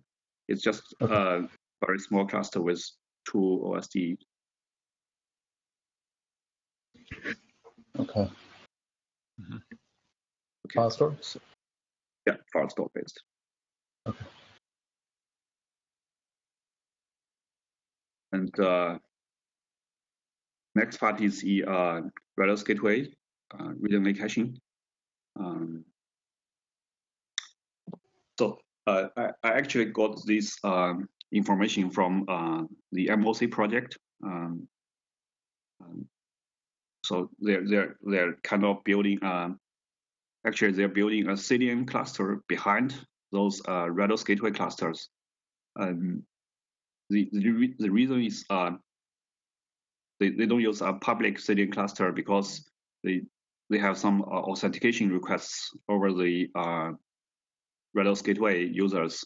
So you have to place the CDN cluster behind those Redis gateway clusters. That's the very special requirements. Basically, let me go to this page. So basically, there will be 2-level cache for those Redis gateway cluster. Level 1 cache means local cache for each Redis gateway instance. For example, Redis gateway 1 has its own local cache, and Redis gateway 2 has also got its own local cache. The L2 cache here means Redis gateway 1 can actually read from the other Redis gateway's instance cache. For example, Redis gateway 1 can read the cache from the Redis gateway 2. This is kind of level 2 cache. And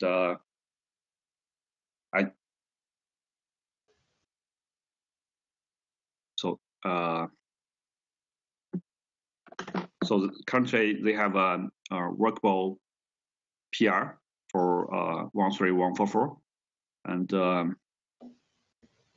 I actually checked a bit on their code. So currently there might be some cleanup work needed because the logic is tightly embedded in Redis cache, RGW cache, and it might need to be decoupled. decoupled to cope with our design to use the lib cache file and also the policy file. But I think that should be easy work. Mm-hmm. Do you mind flipping back to, I think it's slide 8?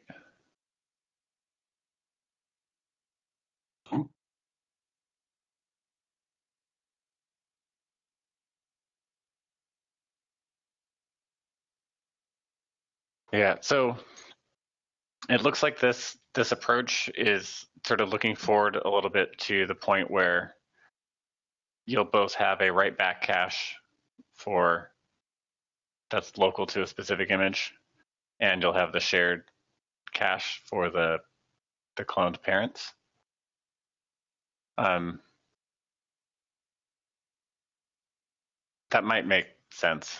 I haven't thought about this too deeply, but the way that I was originally hoping this could be done was that this would effectively be 2 different caches. So you would have a shared image cache. You'd have a shared cache that's on the parent image, and so you'd have multiple processes in memory that have their own that have that cache open, and they would be sharing their state on disk, or in some very minimal way with some coordinating process, so that they could make use of that shared cache. And because the data was immutable in that cache, it would be a relatively simple coordination problem. Like you could just have files on disk that are named after the object, but that shared cache would be a sort of a standalone thing that's just for the immutable image, and whatever code wrapped that up would be able to be reused in Rados Gateway. And then there would be a separate cache that would probably work very differently for the write back, or whatever we eventually do for the per image cow data cache file that you used to have there with the 2'. So for example, you wouldn't have those 2 state bits. You wouldn't have a single lookup table that would talk about state in both caches, but instead the read path would just say, this block doesn't exist in the child image. I'm gonna fall back to reading from the parent image. The parent image has a cache on it. Let me go look it up in the cache and see if it's there. And if that misses, if I do a read, if I end up reading that block or object from Rados, when I read it in, I would asynchronously also put it into the cache because I know that it's immutable and I don't have to worry about races and so on. I think the key point is currently we in the current implementation, this is actually a library. Okay. So, do you mean we should switch to some socket-based read, or? I don't want to. We should probably look at what you've written first, because there are a million different implementation details that come in as soon as you actually start trying to write this. This is just sort of what we were thinking. I think what we talked about. Okay. At some point in the past. So let's look at the implementation and see what you have right now. Okay. I think at one point we had sort of dreamt up a way where we would use I can't remember what it was. I think we would use a socket so that somebody has to manage the LRU to retire things from the immutable cache, and so there'd be some socket minimal coordination just to manage the LRU and evict things. But that getting and putting would be able to just read directly from a file system on the SSD. I think was the original idea. Okay. But again, I think once you start implementing it, you're going to come up with all sorts of reasons to do things differently. So sure. I don't want to tell you how to do this because you're the one who's actually doing the work. So let's look at once you have the pull request. I mean, you might not. I wouldn't necessarily wait until you have every unit test passing or whatever to publish it. I would just publish it, and we can review the design and approach before we get too far along. And I think I'd like Jason obviously to weigh in too. He's not here. I think he's out today or something. I don't know. I don't see him online. He's on PTO to the end of the week. Okay, that explains that. Okay, I see. So I think I'll send out the PR tomorrow. Perfect. Maybe. Yeah. Okay. Those performance numbers are great. I think it's good to see that this is gonna work. So that's exciting. Okay. Okay. Thank you, Sage. Yep. Thank you.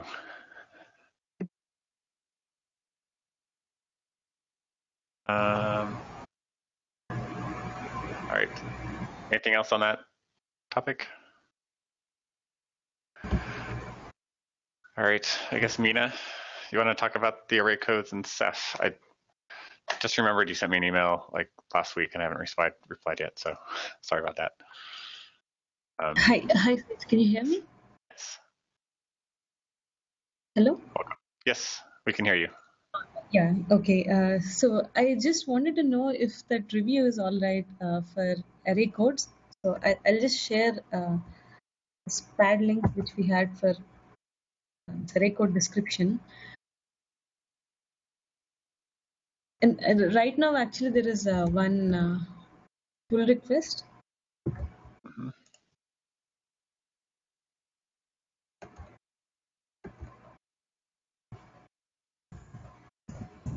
It looks like this one. Okay, yeah, that's what I was looking at. Yep.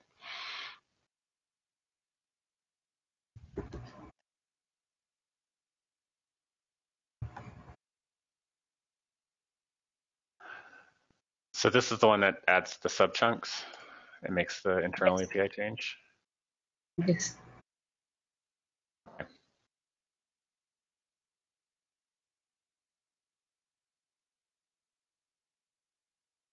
I think probably the next step is just to review this. This is adding a new set of functions that includes subchunks. Is it also changing the? I think the way that we would we're hoping to make this transition was introduce the new set of calls that pass the list of subchunks, and then re-implement the old calls in terms of the new calls. So they just pass in like a single subchunk that covers the whole thing. Yes. Okay. So right now we'll have only one decode function which will have the subchunk indices as part of, along with the minimum to repair. So the minimum to repair, okay, it will return subchunk IDs along with the OSD IDs. I see. Okay. Yeah. Okay. So there are some changes in EC util. I'm not sure, like, I mean, if there is some part like stopping from like, the review or something, but so we have tested it even for the previous cases, like the normal read solvent case, etc. Mm-hmm. So EC util also has some changes.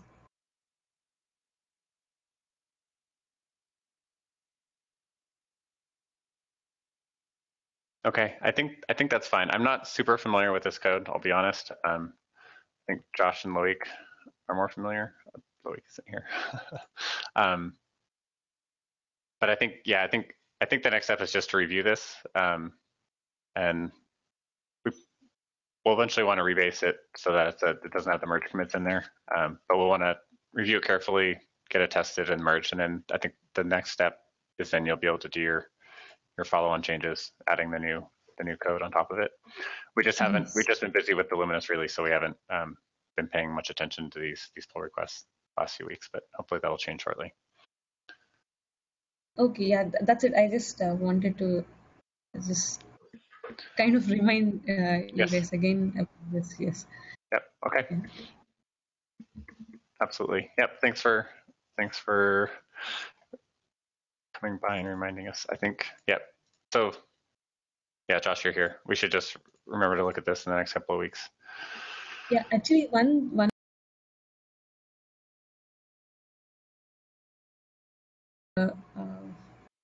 yeah, we would like to submit it at a particular conference, and we think that it would be nice to have this as part of Ceph at that time. So that's one reason we are thinking of like pushing it. Like, yeah. So if you want us to do any changes, I mean, maybe after your Luminous release, like you can like talk to us, like, and we'll be like quick to do this. Excellent. Okay.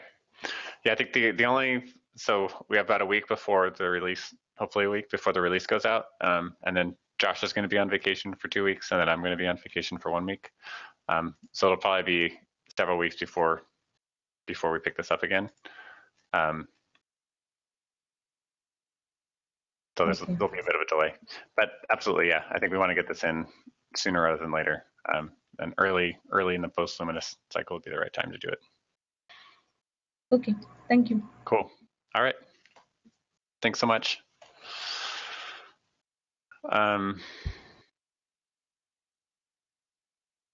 Okay, I think the last item is Prometheus. John and Jan.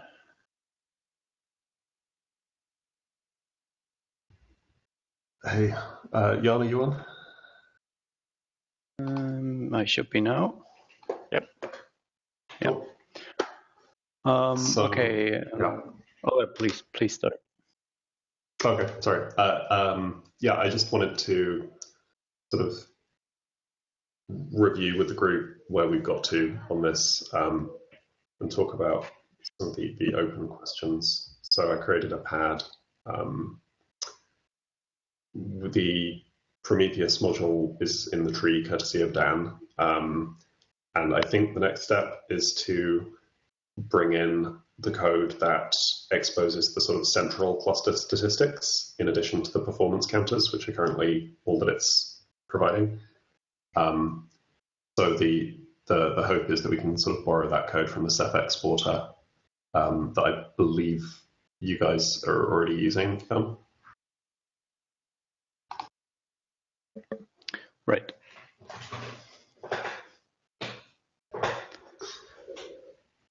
So I guess that part's pretty simple and uncontroversial. I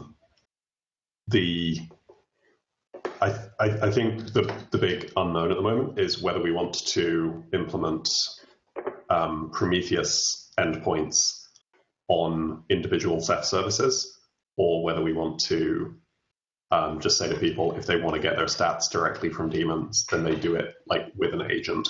So they run something like collectd or diamond or whatever it is on their Ceph server.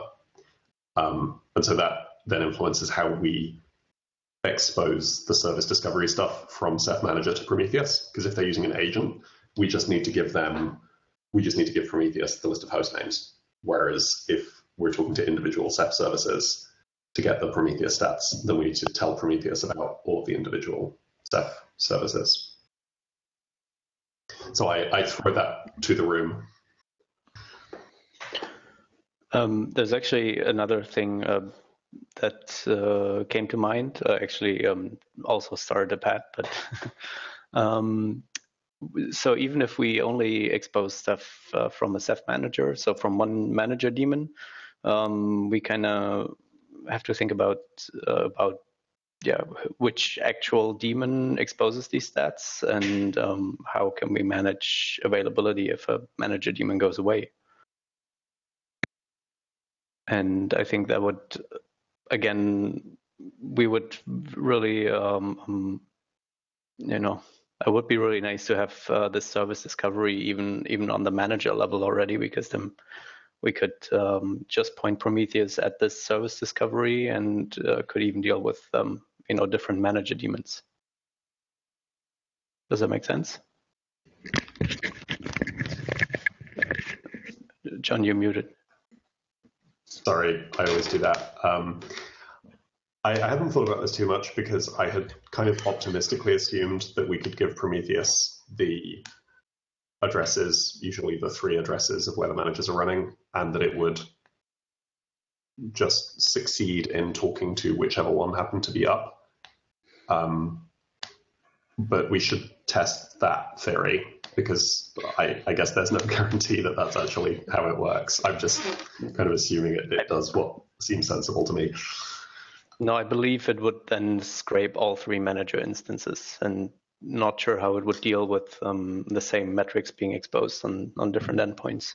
Right, but only one of them is active. So Prometheus would try and connect to 3 servers, and it would find that only one of them was actually responding to its requests. Okay, yeah, we should test that. There is definitely a timeout for the scraping. Not sure what impact that has though. If that times out every time on 2 scrape targets, should technically work, yes.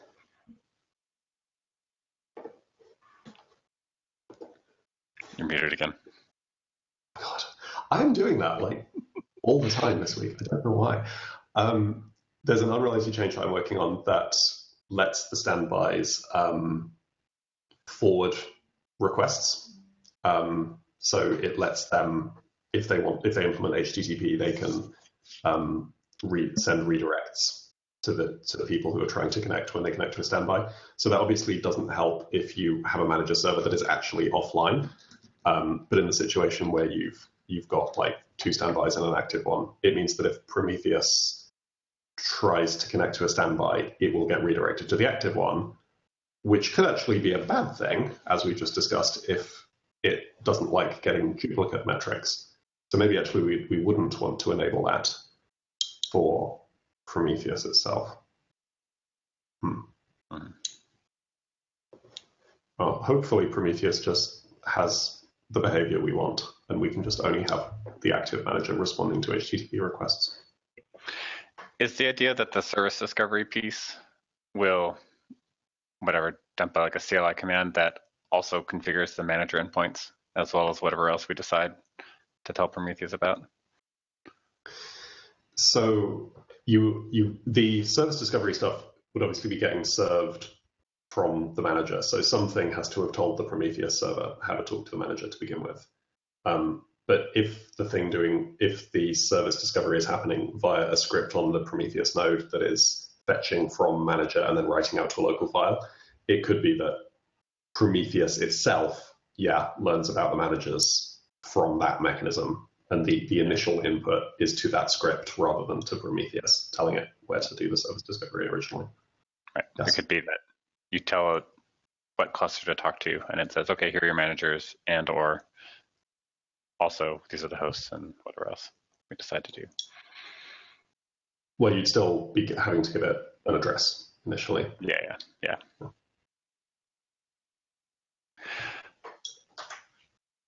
So the question I have, so there's another question you threw out to the room earlier about whether the service discovery piece would be scraping from daemon targets or whether you just give it host names and it would talk to an agent. Presumably there's going to be an agent of some form because you also want to be collecting CPU and disk and host, all those other metrics also. I would think that would be handled outside of Ceph. There is a node exporter for Prometheus already, or it can also, there's a collectd metric collector too. I don't know if we really need to re-implement that.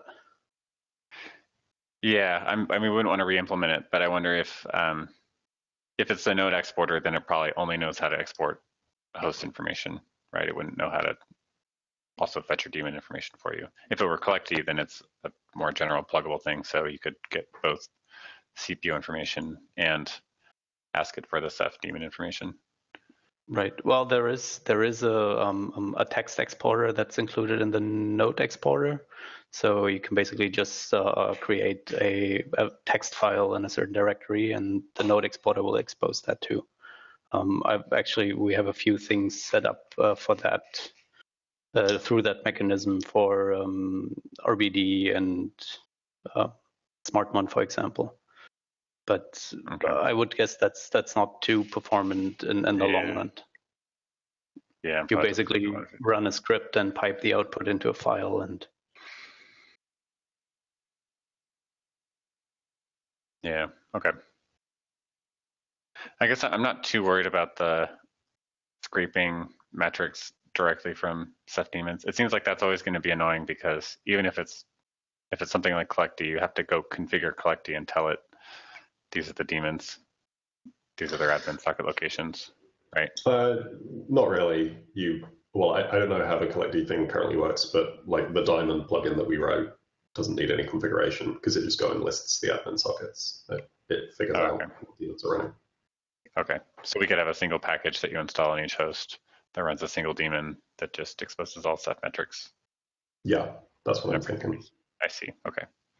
Okay. So that's probably the easiest thing then. Yes. Except for the service discovery part. Yes, well, indeed. Yeah, you still have all the work to make the service discovery work. Yeah. Or at least like that would be the nice part if Ceph Manager could would know about these endpoints, then that would be easy, obviously. Otherwise, that would either be a little hacky or quite complicated, I feel like. If we assume that the configuration of the agents is uniform, then we could make it so that the Prometheus module has an option to say, well, a Boolean to say, I'm running an agent, and then like an int to say what port the agent listens on. That way, the Prometheus module would be able to take the list of Ceph server host names that it already knows and tag on the port that the user's configured, and then tell Prometheus how to go talk to the agents based on that. So the user still has to configure it, but they have a single point to configure it when they've installed an agent.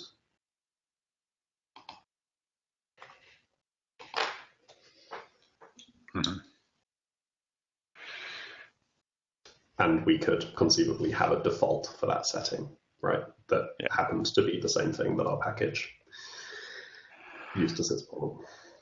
I mean, I think when Dan was setting the default port for Prometheus, there's some wiki where you just assign your own port, so they're all unique. So we have a Ceph port assigned, so we could just pick a second port that's the Ceph host agent port if you happen to be running that. So it would be a zero conf thing. You just install the package. It would just serve up everything in var and Ceph. Yeah, and then and then service discovery would just have to say these are the hosts that have daemons, and it would go connect to that port on those hosts. Yeah, although you would have to have, if you were running something like collectd, you would have to have configured collectd to listen on the Ceph port. You wouldn't need to, if we wrote our own little agent that just, if it just serves that Prometheus style content from everything in var and Ceph, yeah. I hadn't been proposing writing our own little agent, but it's not a crazy idea. I don't know. So I think some people get kind of a warmer, fuzzier feeling if we're plugging into something generic. But then if you have Node Exporter, if Node Exporter is enough for the generic stuff, then we're not throwing anything out. If we just write our own agent that just does the Ceph stuff as well, it's exactly kind of if we do it that way. It would be the fewest number of moving parts, the least configure. Like if you run collectd, you have to go configure collectd, I think. Mm-hmm. Whereas if we have an agent, it's like, a couple hundred lines of Python. It's not that much code, presumably, and and you just install it, and you're done. Yeah, and then it's just a Boolean switch in config key or whatever that tells the service discovery agent whether or not to tell Prometheus to probe the Ceph agent or to just pull it from manager.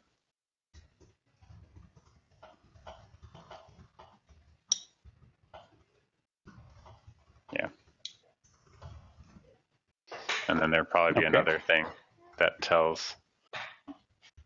would also direct a service discovery thing to like tell Prometheus to scrape host level information from the normal host agent. Because I think in most configurations, like you just have the default Prometheus host thing, but you'd want to just have Ceph make sure that all its hosts are being scraped, right? Yeah. We need to go and check the the service discovery format and see what that looks like. I guess you say like host and then the node exporter port, comma, the Ceph port. Presumably you can tell it multiple ports. Need to check it. The only kind of gotcha to that is if I haven't checked how good the disk stats are that you get out of node exporter, we might run into people who like how good collectd is at telling you about disks and find that what comes out of node exporter is insufficient. But that can be overcome, of course, if they just want to install collectd and use it instead of node exporter, I guess. Yeah. Okay, I might go write that agent, I think, because it's mainly going to be the same code as we had for Diamond. I can just write that out. Yeah. Okay, Yeah, I think I'm good. Okay, and for what it's worth, there is already a collectd exporter for Prometheus. So I think that's probably just a drop-in replacement for the node exporter. Or could be used alongside even. Yes, yeah. So Jan, are you up for taking the code from Ceph exporter and putting it into the Prometheus module? Yeah, sure. Cool. That would have been my next step. Awesome. Cool. Otherwise, I'd have to fix the Ceph exporter for the new health format anyway, which I'm probably still going to do, but...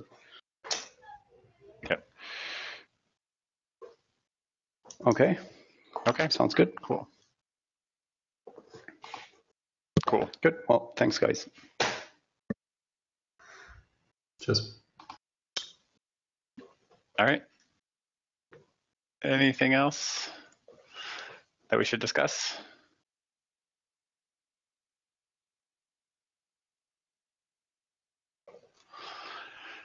Going once. Well, could you direct me to somebody that is more in tautology? So I've run into a few snags on the FreeBSD port, so I keep only running Jenkins tests, whereas now the standalone is also moved to tautology, and I foresee that we're only going to run short tests in Jenkins in the future. So I'll be more or less required to go into tautology to get any coverage on the more invasive tests. So I need somebody that can help me figure out why setup.py isn't very pleasing for me. I would ask in the Ceph channel. There's yeah, I'm on IRC only on and off. It's I'm an old fart. I should do IRC, but it's a long time. Yeah, I think several people in that channel can generally answer questions. Okay, because I asked a few times in SafDev, and that sort of went into a blank stare. But maybe the IRT channel is a little bit more vibrant on this. Yeah, or if you just mention a specific person to get their attention, we can help direct you. Yeah. Okay. Yep. I'll try. Okay, yep. That's one, and the other one is that, and this is sort of like since a while, that I'd like to add something to the release notes on well, my aim was for Luminous, but that's only another week. Yeah, and I add something like a note there, but there's only one thing I'd like to add, but it hasn't been merged, and that's the IBD G-gate daemon, because that is actually the thing that got me started importing to FreeBSD, is that I can run a device that actually has an IBD image. So I can run virtual machines on that. So you think I should just submit a PR for the release notes and just squeeze it in there? Yeah, I mean, you can definitely submit a PR for the release notes. I'm not sure whether G-gate makes sense to merge before we release, though. I haven't looked at it. I don't know if it's something new that can break something else, or if it's a totally separate. No, it doesn't break. It's actually completely outside of the tree, actually. I could even stick it into the FreeBSD directory. But the original author actually just put it into the RBD directory as next to RBD MBD. Well, why don't you put the pull request in the chat or whatever, we can look at it. Okay, yeah, sure. Yep. And then. Yeah, Jason promised to look at it, but he's stuck up with all the Luminous integration stuff as well. So he sort of apologized for that. Yep. Okay, sure. Thanks. Yep. All right, cool. Okay. All right. Anybody else? All right. Thanks, everyone. Next month, first Wednesday of the month, it'll be September the 6th. Yes. Thank you, folks. Yep. Thanks. All right. Thanks, everyone. Take care. Bye-bye.